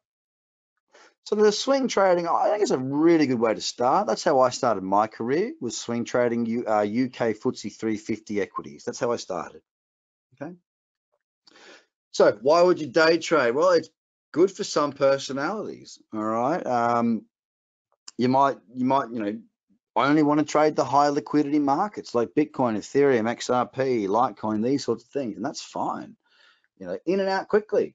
You're in and out. You're the sort of person who doesn't want to spend a lot of time, but you're really good at focused, short periods of bursts of intense concentration. And that's good. If you're like that, hey, this works for you just fine. Swing trading might frustrate the heck out of you. It's better for smaller accounts because you can get your trading size that you wish to. And because of the great volume of your trades, you've got a heck of a learning curve. You'll take more trades on the lower time frames naturally because more will set up. You're either in profit or loss relatively quickly. And for those, and look, I can tell you, I can tell you with absolute honesty that when I started trading, I struggled to sleep. Well, no, sorry, when I started trading foreign exchange, because foreign exchange is 24/5.5, not like our market, which is 24/7. You go to sleep and you still got a trade open. Now, I struggled with that mentally. It was hard for me. So if you're like that, if you start swing trading, like, oh, the sleep factor, if you can't combat that, then try intraday, because there's nothing more important than a good night's sleep for good health and mental health. So that's another reason why it is a positive, and probably one of the most important, to be fair. Okay, so here's the next stage where we start to look into some of the markets. Some of the things that go on within markets. We're going to start now, on mastering price action. That's why the slide says it. Now, reading what matters on the chart. So from this point on, ladies and gentlemen, we are going to be looking at some of these technical ingredients. Now, if you're sitting there going, oh my goodness, mate, this guy's so bloody boring, I'm over this. Well, guess what? Yeah, we are over the me talking. I mean, I still got to talk because sign language won't work. All right. But it's about you learning at this point. Reading what matters on the charts, fail here, and it's all she wrote. Right. The most valuable thing I can ever teach you is price action, ladies and gentlemen. I will say that to you now. I will say that to you to the day I die or retire. Why? I'll tell you what price action tells you. It tells you price measured by time. Woo! Simplicity kills, right? It kills. It makes you better. Price is pure. It's not subjective. And let's make this logical. I did promise you that I would teach you the logic behind the way that I teach price. Okay. If I what's the old saying? The cart before the horse. You understand that the cart does not go before the horse. That's how that saying is used. Without the horse in front of the cart doesn't move. The cart is useless. A horse behind the cart, nothing happens. You get that. All right? You get that simple stuff. Well, guess what? Every indicator, be it your MACD, your RSI, your stochastic, your CCI, anything, price comes first. Nothing else matters. Price leads everything. No worries, David, mate. No dramas at all, brother. You do what you got to do, mate. Enjoy. So price leads everything. You do not get indicators without price first. So who should be your leader? Well, that's obvious. It's price. It's pure. It's the representation of price measured by time. So let's look at this candle, for example. It's telling me the high that price was, the low that price was, the open that price was, the close that price was. It's factual information. It's an absolute. We can live and trust it. We can build on that. Everything else is secondary. If you were to say, Craig, I will give you every indicator that you want, but no price action for you to trade, or I will give you price action by itself and zero indicators, I will take price action by itself because it's real, it's pure, it does not lag. Everything lags. Price. Point made. I hope so. So when you understand that reading a chart before any indicators and indicators are a secondary measure, it's going to make life a lot easier. The things that we're going to be learning throughout this Mastering Price Action is chart structure, candles, trading the trend, support and resistance, moving averages, and multiple time frames. No need to take a screenshot of this picture, as I will cover it as we go through. Trend.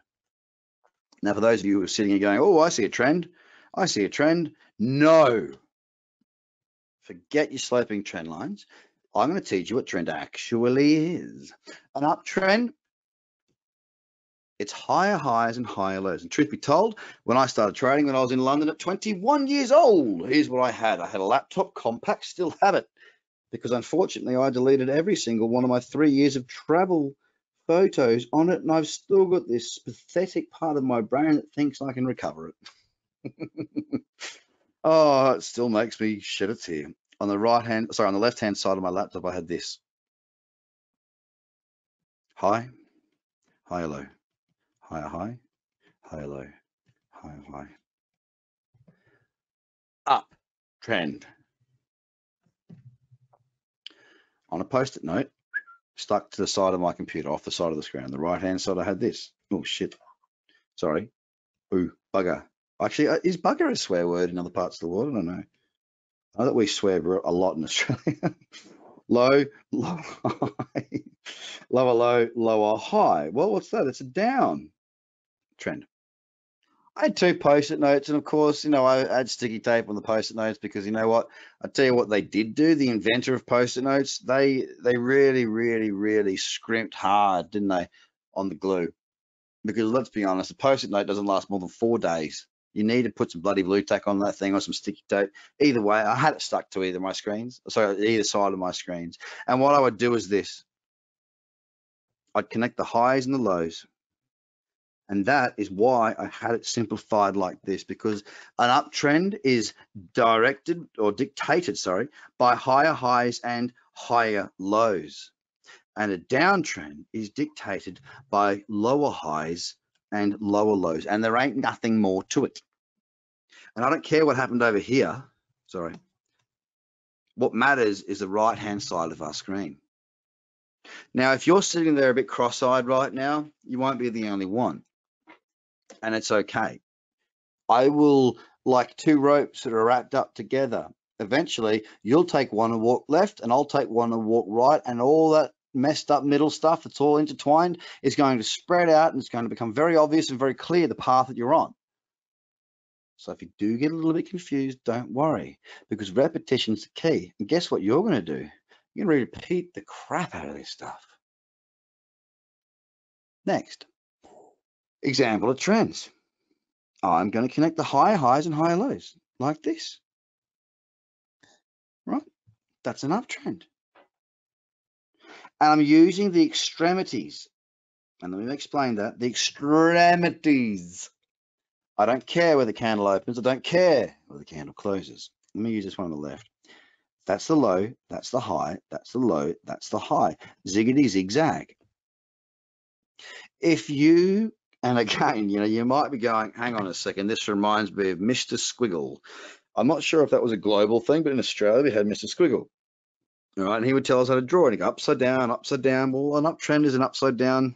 Sorry, a downtrend is an upside down uptrend. But the thing is that the beauty of drawing, the beauty of understanding comes from simplicity. There are three types of trends. There is an uptrend, which is higher highs, higher low, higher high, higher low. Downtrends, which are lower highs and lower lows. There's also a third type of trend. Don't forget, we can buy, we can sell, and we can do what? We can do nothing. There are trends that are no trends. Now, I want you to get your pen and paper out, please, right now. I'm going to have a sip of water while you do that, because I do seriously mean it. I would like you to get to that, please. This is a very important part of this entire experience that we're going through. Well, I just call what we're doing an experience. I want you to write this. If it's not clear, as in clear, C-L-E-A-R, if it's not clear, it's not there. If it's not clear, it's not there. If it's not clear, it's not there. And here's what I mean by that. You are you, I am me. I have 15 years of trading experience. This might be the first thing you've ever done with trading. What's clear, or what may be clear to me, may not be clear to you, and that's fine. Because experience will help you to get different pockets of clarity to encapsulate everything that you see in the markets, or at least most of it, like where I'm at right now. If you look at a chart and you go, oh, I'm not too sure about that, please don't push it. If it doesn't abundantly stand out where you go, oh, absolutely, that's an uptrend or downtrend, move on. Do you know how many charts are out there? Do you know how much opportunity we have? Do not sweat the small stuff. If it's not clear, it's not there. And that should be printed out and stuck up on your wall right next to the other one that says, oh, what the bloody, oh, I'm looking at it. What am I doing now? I look down, I should look up. What are you doing now? Yeah, that's important. If it's not clear, it's not there. The individual is you, not me, you. If you can't see it clear, you can't make a decision with confidence. If you can't make a decision with confidence and conviction, then you shouldn't make a decision at all. You should do this. Skip it. Off we go. Now, I'm going to give you, I don't know, how long do you need? I'm going to give you about a minute. I want you to tell me what A, B, and C are, up, down, or no trend. If it's not clear, it's not there, and that's fine. I'm going to mute myself. Over to you.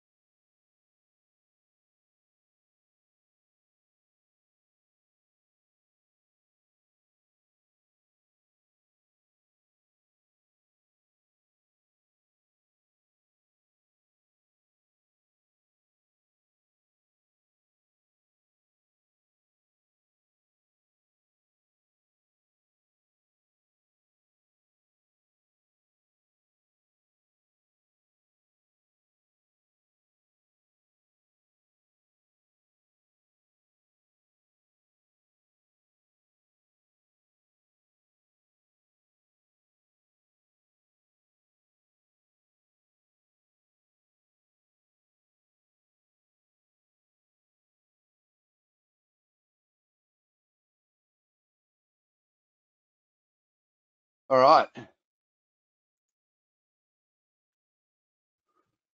So yeah, okay, let's have a look. Let's have a look. Let's have a look.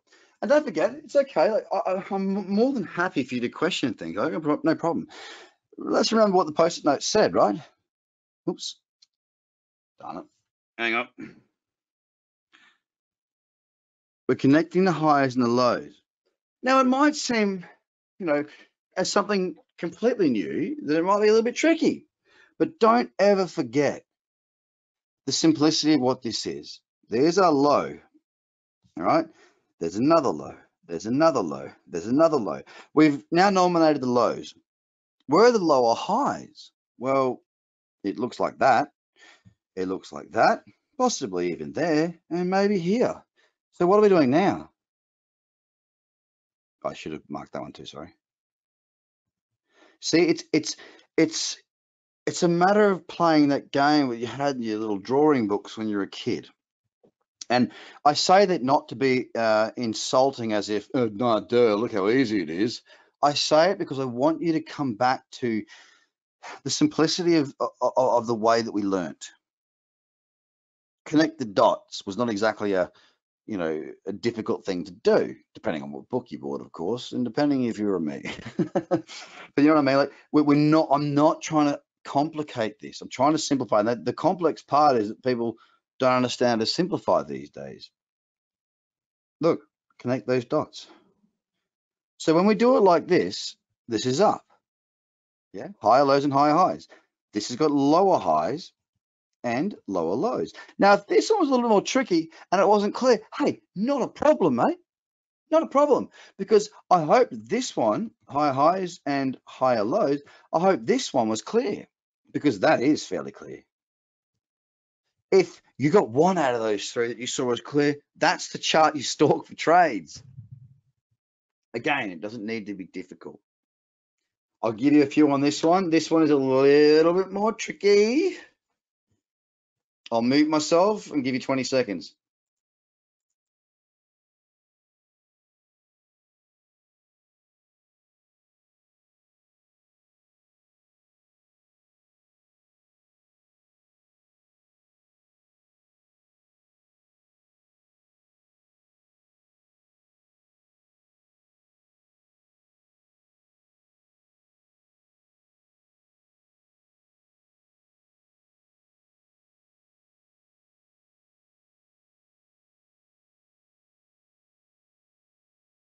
Again, if this one was a little, if you look at the whole picture, oops, sorry, there you go. Look at the whole picture, you go, oh, it looks like it's going up, but I'm not asking you to look at the whole picture. I'm asking you to look at the definition of the picture.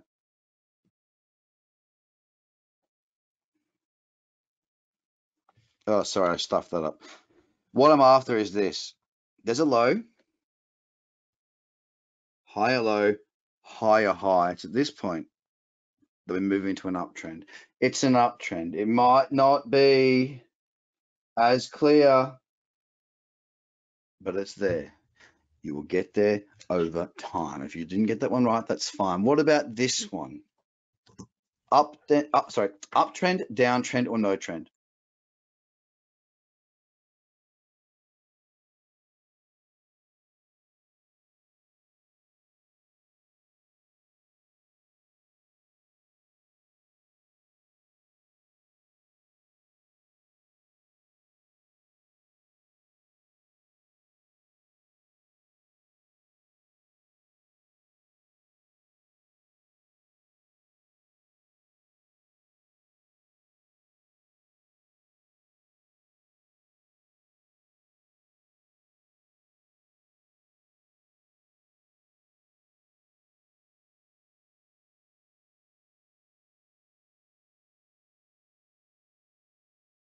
Okay, let's make it simple. Let's go. Come on, pen work. That's a higher high. That's a lower low. That doesn't fit into what we're talking of before, does it? So there is no trend. So we skip. We're going to have a lot more practice at this, by the way. So fear not. There is a lot more to be done. I do use support and resistance, and I call it real support or resistance. All right. Now, this is what it looks like. And I got to make this very, very clear. And I want you to take notes if you need to, and I want you to take a screenshot here if you need to. So I'll get rid of my ugly drawings. Resistance is when you have two touches. How many? Two above you. upper. So the way I visualized this was that resistance is above me. It is the ceiling above my head right now in my office. If I had a little mini trampoline in here and I jump, I'm going to smack my head on that ceiling and it's going to send me back down. So 2 tests, bang, up. It's above me, above, above, above. Support is 2 tests below. Support is the floor that holds my weight up for me to twinkle toe across it. Yeah, it's the floor beneath my footsies. 2 touches. Here's what it looks like. Test 1. Test 2. Buy B's dick. I'll talk to you about that. And here's 3. Minimum 2. Minimum. How many? 2. Here's support. Uns, dos, tres. 3 is you've got to have 2. 2 is minimum. The number is 2. Resistance above, support is below. You see, what I'm trying to teach here is there's no tricky stuff. It is like it's like reading a legal document. I hate them. But I've got a mate of mine who's a lawyer, and I go to him and he keeps on saying to me, if you just learn to read it for what it is and stop skimming through it, you'd understand. I'm like, oh, stop it. Just help me. And what I mean is that like if you read that, okay, resistance, think about it logically. What is resistance? What resistance is stopping you from getting through something. Okay, what's the opposite of resistance? Likely support. What's support do? Well, if you think about it logically, resistance is above because support is below. So everything comes back to that, but you can always reverse it if you're ever confused, all the way back to one thing: buying or selling. Are you a buyer or a seller? Is the market being run or controlled by buyers, or is it being controlled by sellers? Always bring it back to the honest truth. There's 2 things you can do. If there's any confusion in that chain of events or that chain of a command in your brain, walk away. You don't have to trade. You can wait. Now, I will say this to you, ladies and gentlemen, it's never going to be this hard ever again.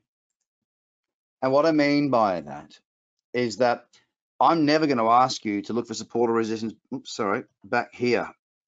Ooh. And when you look at a chart and you're on gate on exchange, you're going to have a crosshair.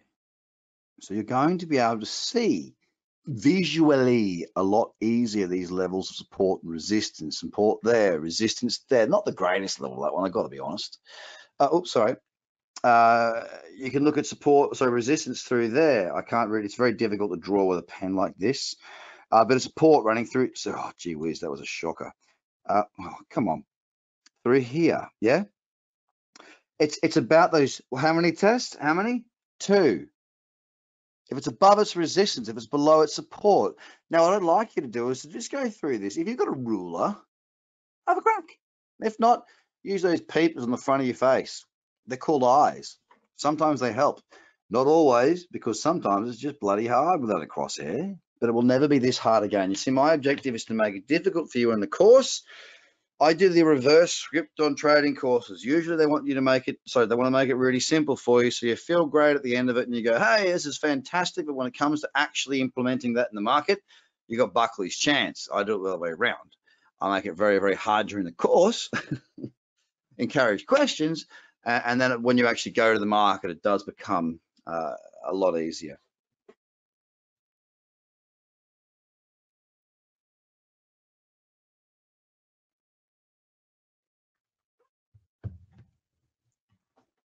All right. Bit of resistance running through there, bit of support running through there, bit of resistance through there. There's also a number of other places that you could look to see that as well. Again, I just really, really, really want to make sure that I make it very clear, guys, that it's not going to be this hard in the future. And the beauty of what Gate has produced, or sorry, asked me to produce for you, is that you'll get to see me do it in real time. I'm going to show you how to do this. It doesn't negate the importance of this section of the course, but it's certainly going to open up a whole nother level of understanding when I can do it in person. Okay. Something else is that old resistance can act as new support and vice versa. As price moves up and comes back in and retests, it doesn't mean it's going to bounce. Why does it keep doing that? Doesn't mean it's going to bounce. But what it does mean is it gives you somewhat of a, I suppose, in an uptrend, some like that trampoline in my office, right? You know, if I hit the tramp, if I go up, bounce back down, bing, there's a probability I'm going to bounce up.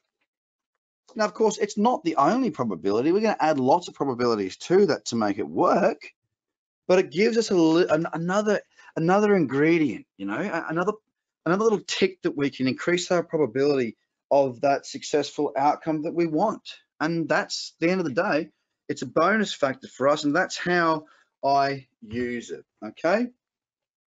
It's important to understand that you're not always going to have everything you want in perfect order.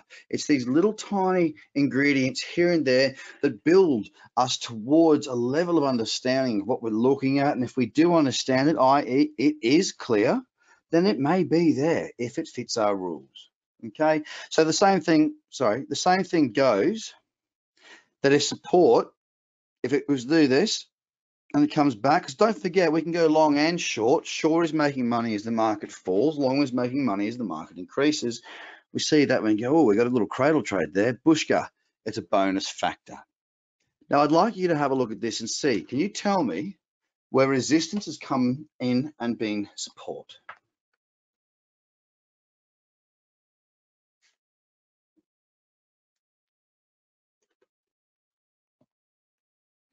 See if you got it. Now, what I'm talking about here is test 1, test 2, test 3. That's our resistance, remember, the 3 above. So 2 tests above at a minimum. We've got 3 above. Then it breaks above, comes back. That could have been your opportunity. You don't always need to take the break. You can also look for that bounce. It's a bonus factor. Give it another little crack-a-doodle here. And look, in all honesty, I don't need to know the number. I know it's very difficult. I'm not an idiot. Sorry, I shouldn't say it like that. I'm very much aware of how difficult it is for you to give me a number. I don't really need the number. All I need you to do is to do it visually for yourself and to mark that on the chart. And if my line marks up with yours, you know you got it right. And if you didn't get it right, hey, don't sweat it, because again, like I said, Gate has provided you with plenty of opportunities for me to show you in real time how this actually works. There it is. Not as pretty as the last one. And to be fair, that line should actually be a little bit higher. Why isn't it, I hear you ask?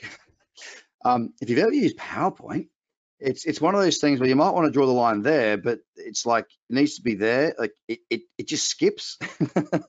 It just jumps ahead a little bit, and you can't do much about that. It's just the software. So yes, it should be taking in really through here, through here, through here, and it's much better off. The objective here is it pushes above, pulls back in, and then it moves. Now, do not be under any false pretenses. Just because it pulls back to this doesn't mean you're going to get that move.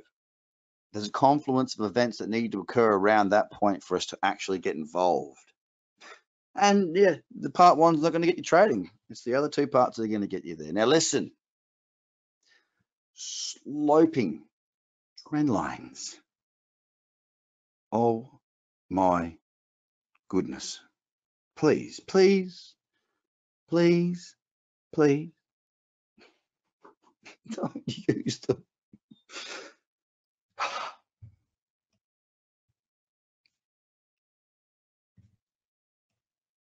There you go. Let me give you an example. I can remember, it was before we pushed up through I can't talk. Bitcoin went through a period of consolidation on the daily and the weekly. And those that don't trade, or that do trade and don't trade with success, or that do trade but haven't traded for long, often do this. And let me, again, I want to give you the underlying message here. They go, oh, look, Bitcoin's moving into a range. Yep. If it breaks out through here, it's got to move higher. Why? Why? Let me make this very clear. It doesn't need to move up or down through that point at all. Why would it? Let me give you some logic. Because Mr. or Mrs. such and such drew a couple of lines on a chart. Bitcoin should accept that as gospel. Why? Because someone said it. The market doesn't give two shits about you or me or anyone. The market is like the universe. It doesn't need you or me. It does what it wants. We either get in tune with that market and work towards success and learning, or we pretend that we know and we lose. They're your choices. And guess what happens, right? So according to them, it breaks out through here. Oh, there we go. Look, there's that move. Oh, and then back down. Oh, shit, that didn't work out too well. So what do? They take away that blue line and they go, okay, we'll connect that through there and we'll connect that through there. Oh, it's building. You see how ridiculous it is? Keep moving your sloping trend lines and you can keep believing whatever you want. Believing. My children, I'm going to say this quietly, just in case they hear me. My children believe in Santa Claus, the Tooth Fairy, the Easter Bunny, and whatever else shit I make up, right? And I'm sorry if I've just spoiled that for you. I really am, and I'm very sorry. I should have said children leave this first. But we know it's not true. Now, I believed in the Easter Bunny, and I believed in Santa Claus, and I believed in a lot of stuff. Until I started learning and maturing my thought processes, then I realized this is absolute rubbish. Why? Well, because like I said, the market moves and I move my line with it. That's not objective. How am I going to make a decision when everything changes every 3 days? The reason I use horizontal levels, ladies and gentlemen, is because horizontal is 180 degrees. It is 1 degree, and that degree is 180. There are 360 degrees in a circle. Well, there are 359 degrees that I do not give a hoot about. There is 1 degree I do, because it's horizontal. It cannot be changed. It cannot be tilted. It cannot be twisted to fit what I want to see. My objectives don't matter unless they're objective. Take away subjectivity, ladies and gentlemen, and I promise you, if it doesn't make your trading better, it will make what you see clearer. Clarity allows for decisiveness, and decisiveness allows for clarity. And both of those things combined allow to be consistent in your approach. And what did I say at the beginning? A consistent approach, consistent returns. I rest my case, and I hope I've not offended anybody. I did warn you at the beginning of this that I will say some things that you don't like. Chart patterns, okie dokie, double top, double bottom. Want to waste some time? Let's do it. What's an uptrend? Actually, let me just go back here. Sorry, what's a downtrend? Lower highs and lower lows. I'm sorry, I've got a little bit of a time here. I put a lot of love into this. My apologies. A downtrend is lower highs and lower lows. So what's an uptrend? Higher lows and higher highs. Why do I need to give this a name? Because I want to sell a book? Or I want to sell a course? Maybe. My belief is that when we're learning a new skill, there is only a certain amount of brain power that we have. And if we waste that brain power on things that we don't need to know, it takes us a heck of a lot longer, exponentially at the beginning, to learn what is and what is not. Now, I've met people that say, Craig, I don't need your stuff because I've been trading for 10 years. Well, that's great. I've met people that have been trading for 20 years that I've helped. Not successfully, breaking even. They just don't have that clarity. I'm fortunate. Don't get me wrong. I'm not here to blow up my balloon or say I'm amazing. I'm not.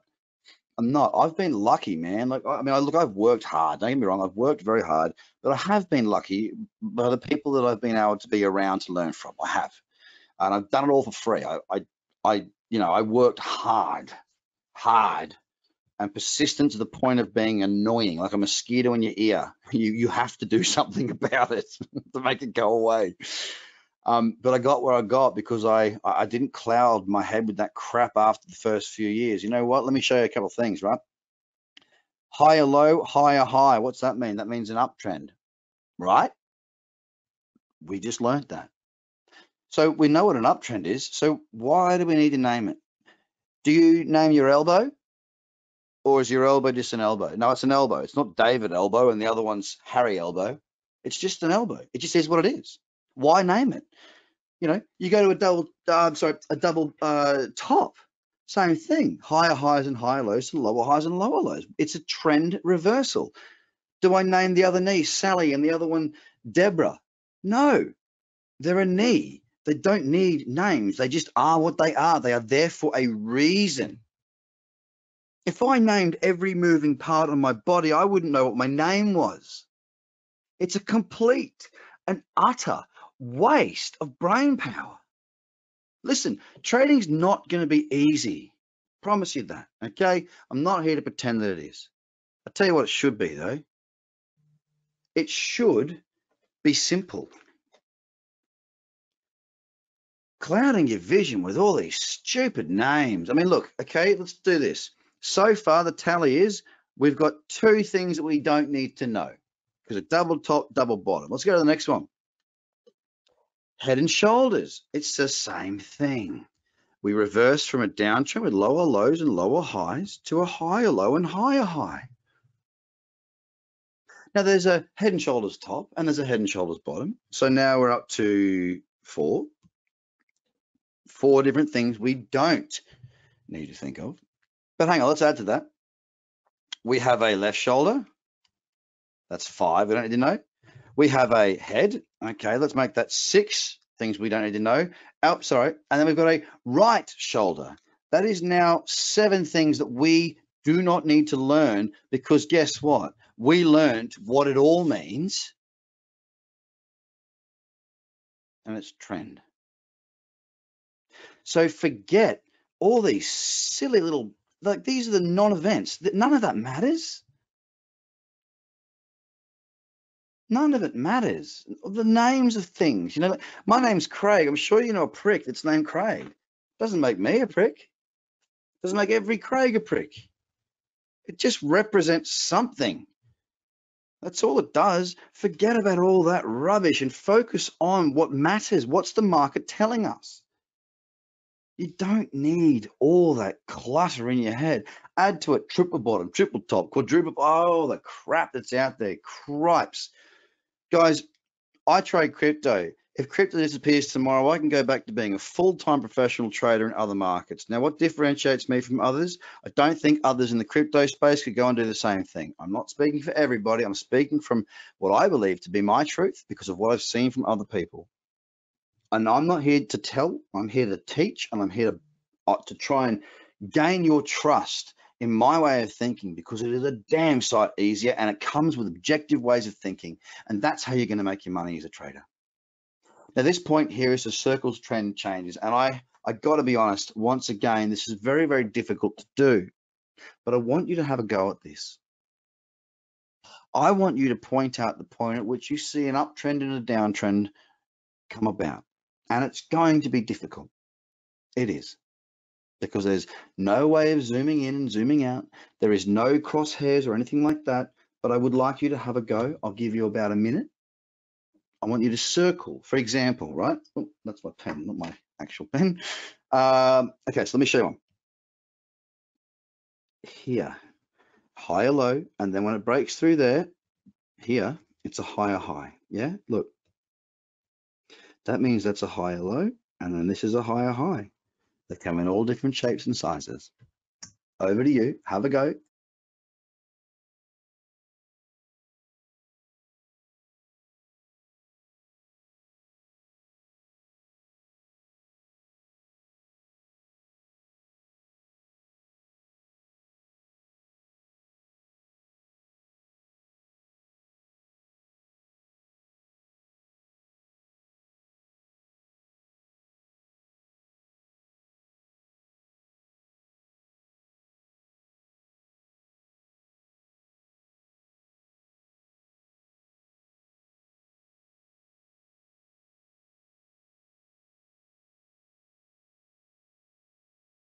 Okay. It's tough. I've said it 1,000 times. I won't apologize anymore. There's a lot of them. Look, we go here. That's an uptrend through there. All right. You can look at that as somewhat of a reversal as well. I'm trying to get you to connect all the dots.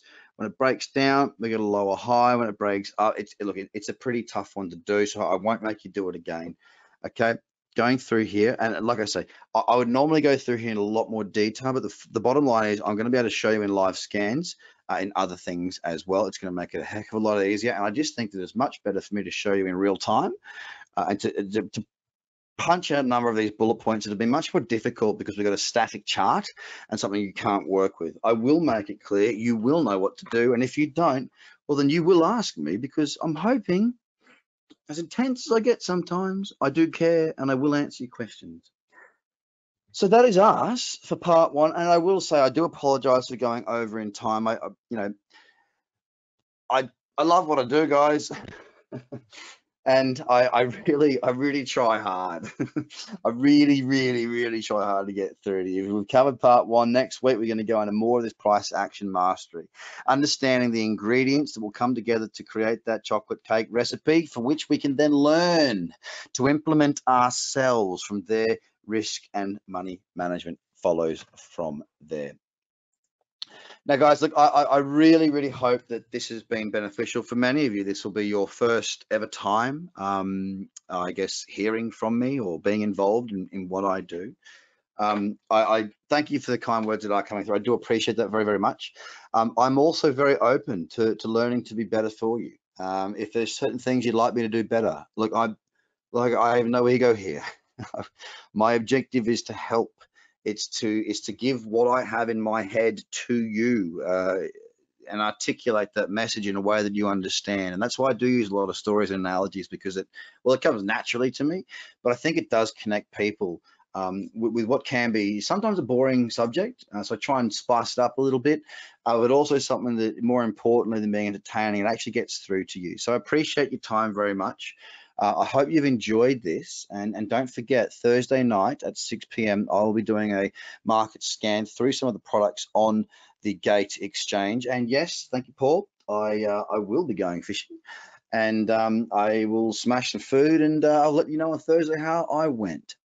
Ladies and gentlemen, thank you very much. Once again, if you do wish to share this link, TraderCobb.com/gate-IO with any friends or family, then please do feel free to do so. You will be let know of the recordings one way or another. And if you can't find where to find that, please do jump on my website, TraderCobb.com. There is a little chat box in the bottom right-hand corner. Tomorrow, from about midday, the Australian Eastern Daytime, I will have that link available for you. Have a fantastic night. It's been an absolute honor and pleasure to take you through this. I want to say thank you to Gate.io for putting me in a position where I am able to spread my word, my joy, and my what I do. I really love it, and I'm really looking forward to working with you guys over the next few weeks. Take care and have a fantastic night. If you have any mental health issues, call your buddies, and please do pick up the phone and call your friends at the same time, because you never know what people are going through. It's been a tough year. All we can do is look after each other and be friendly. So please do that. Good night.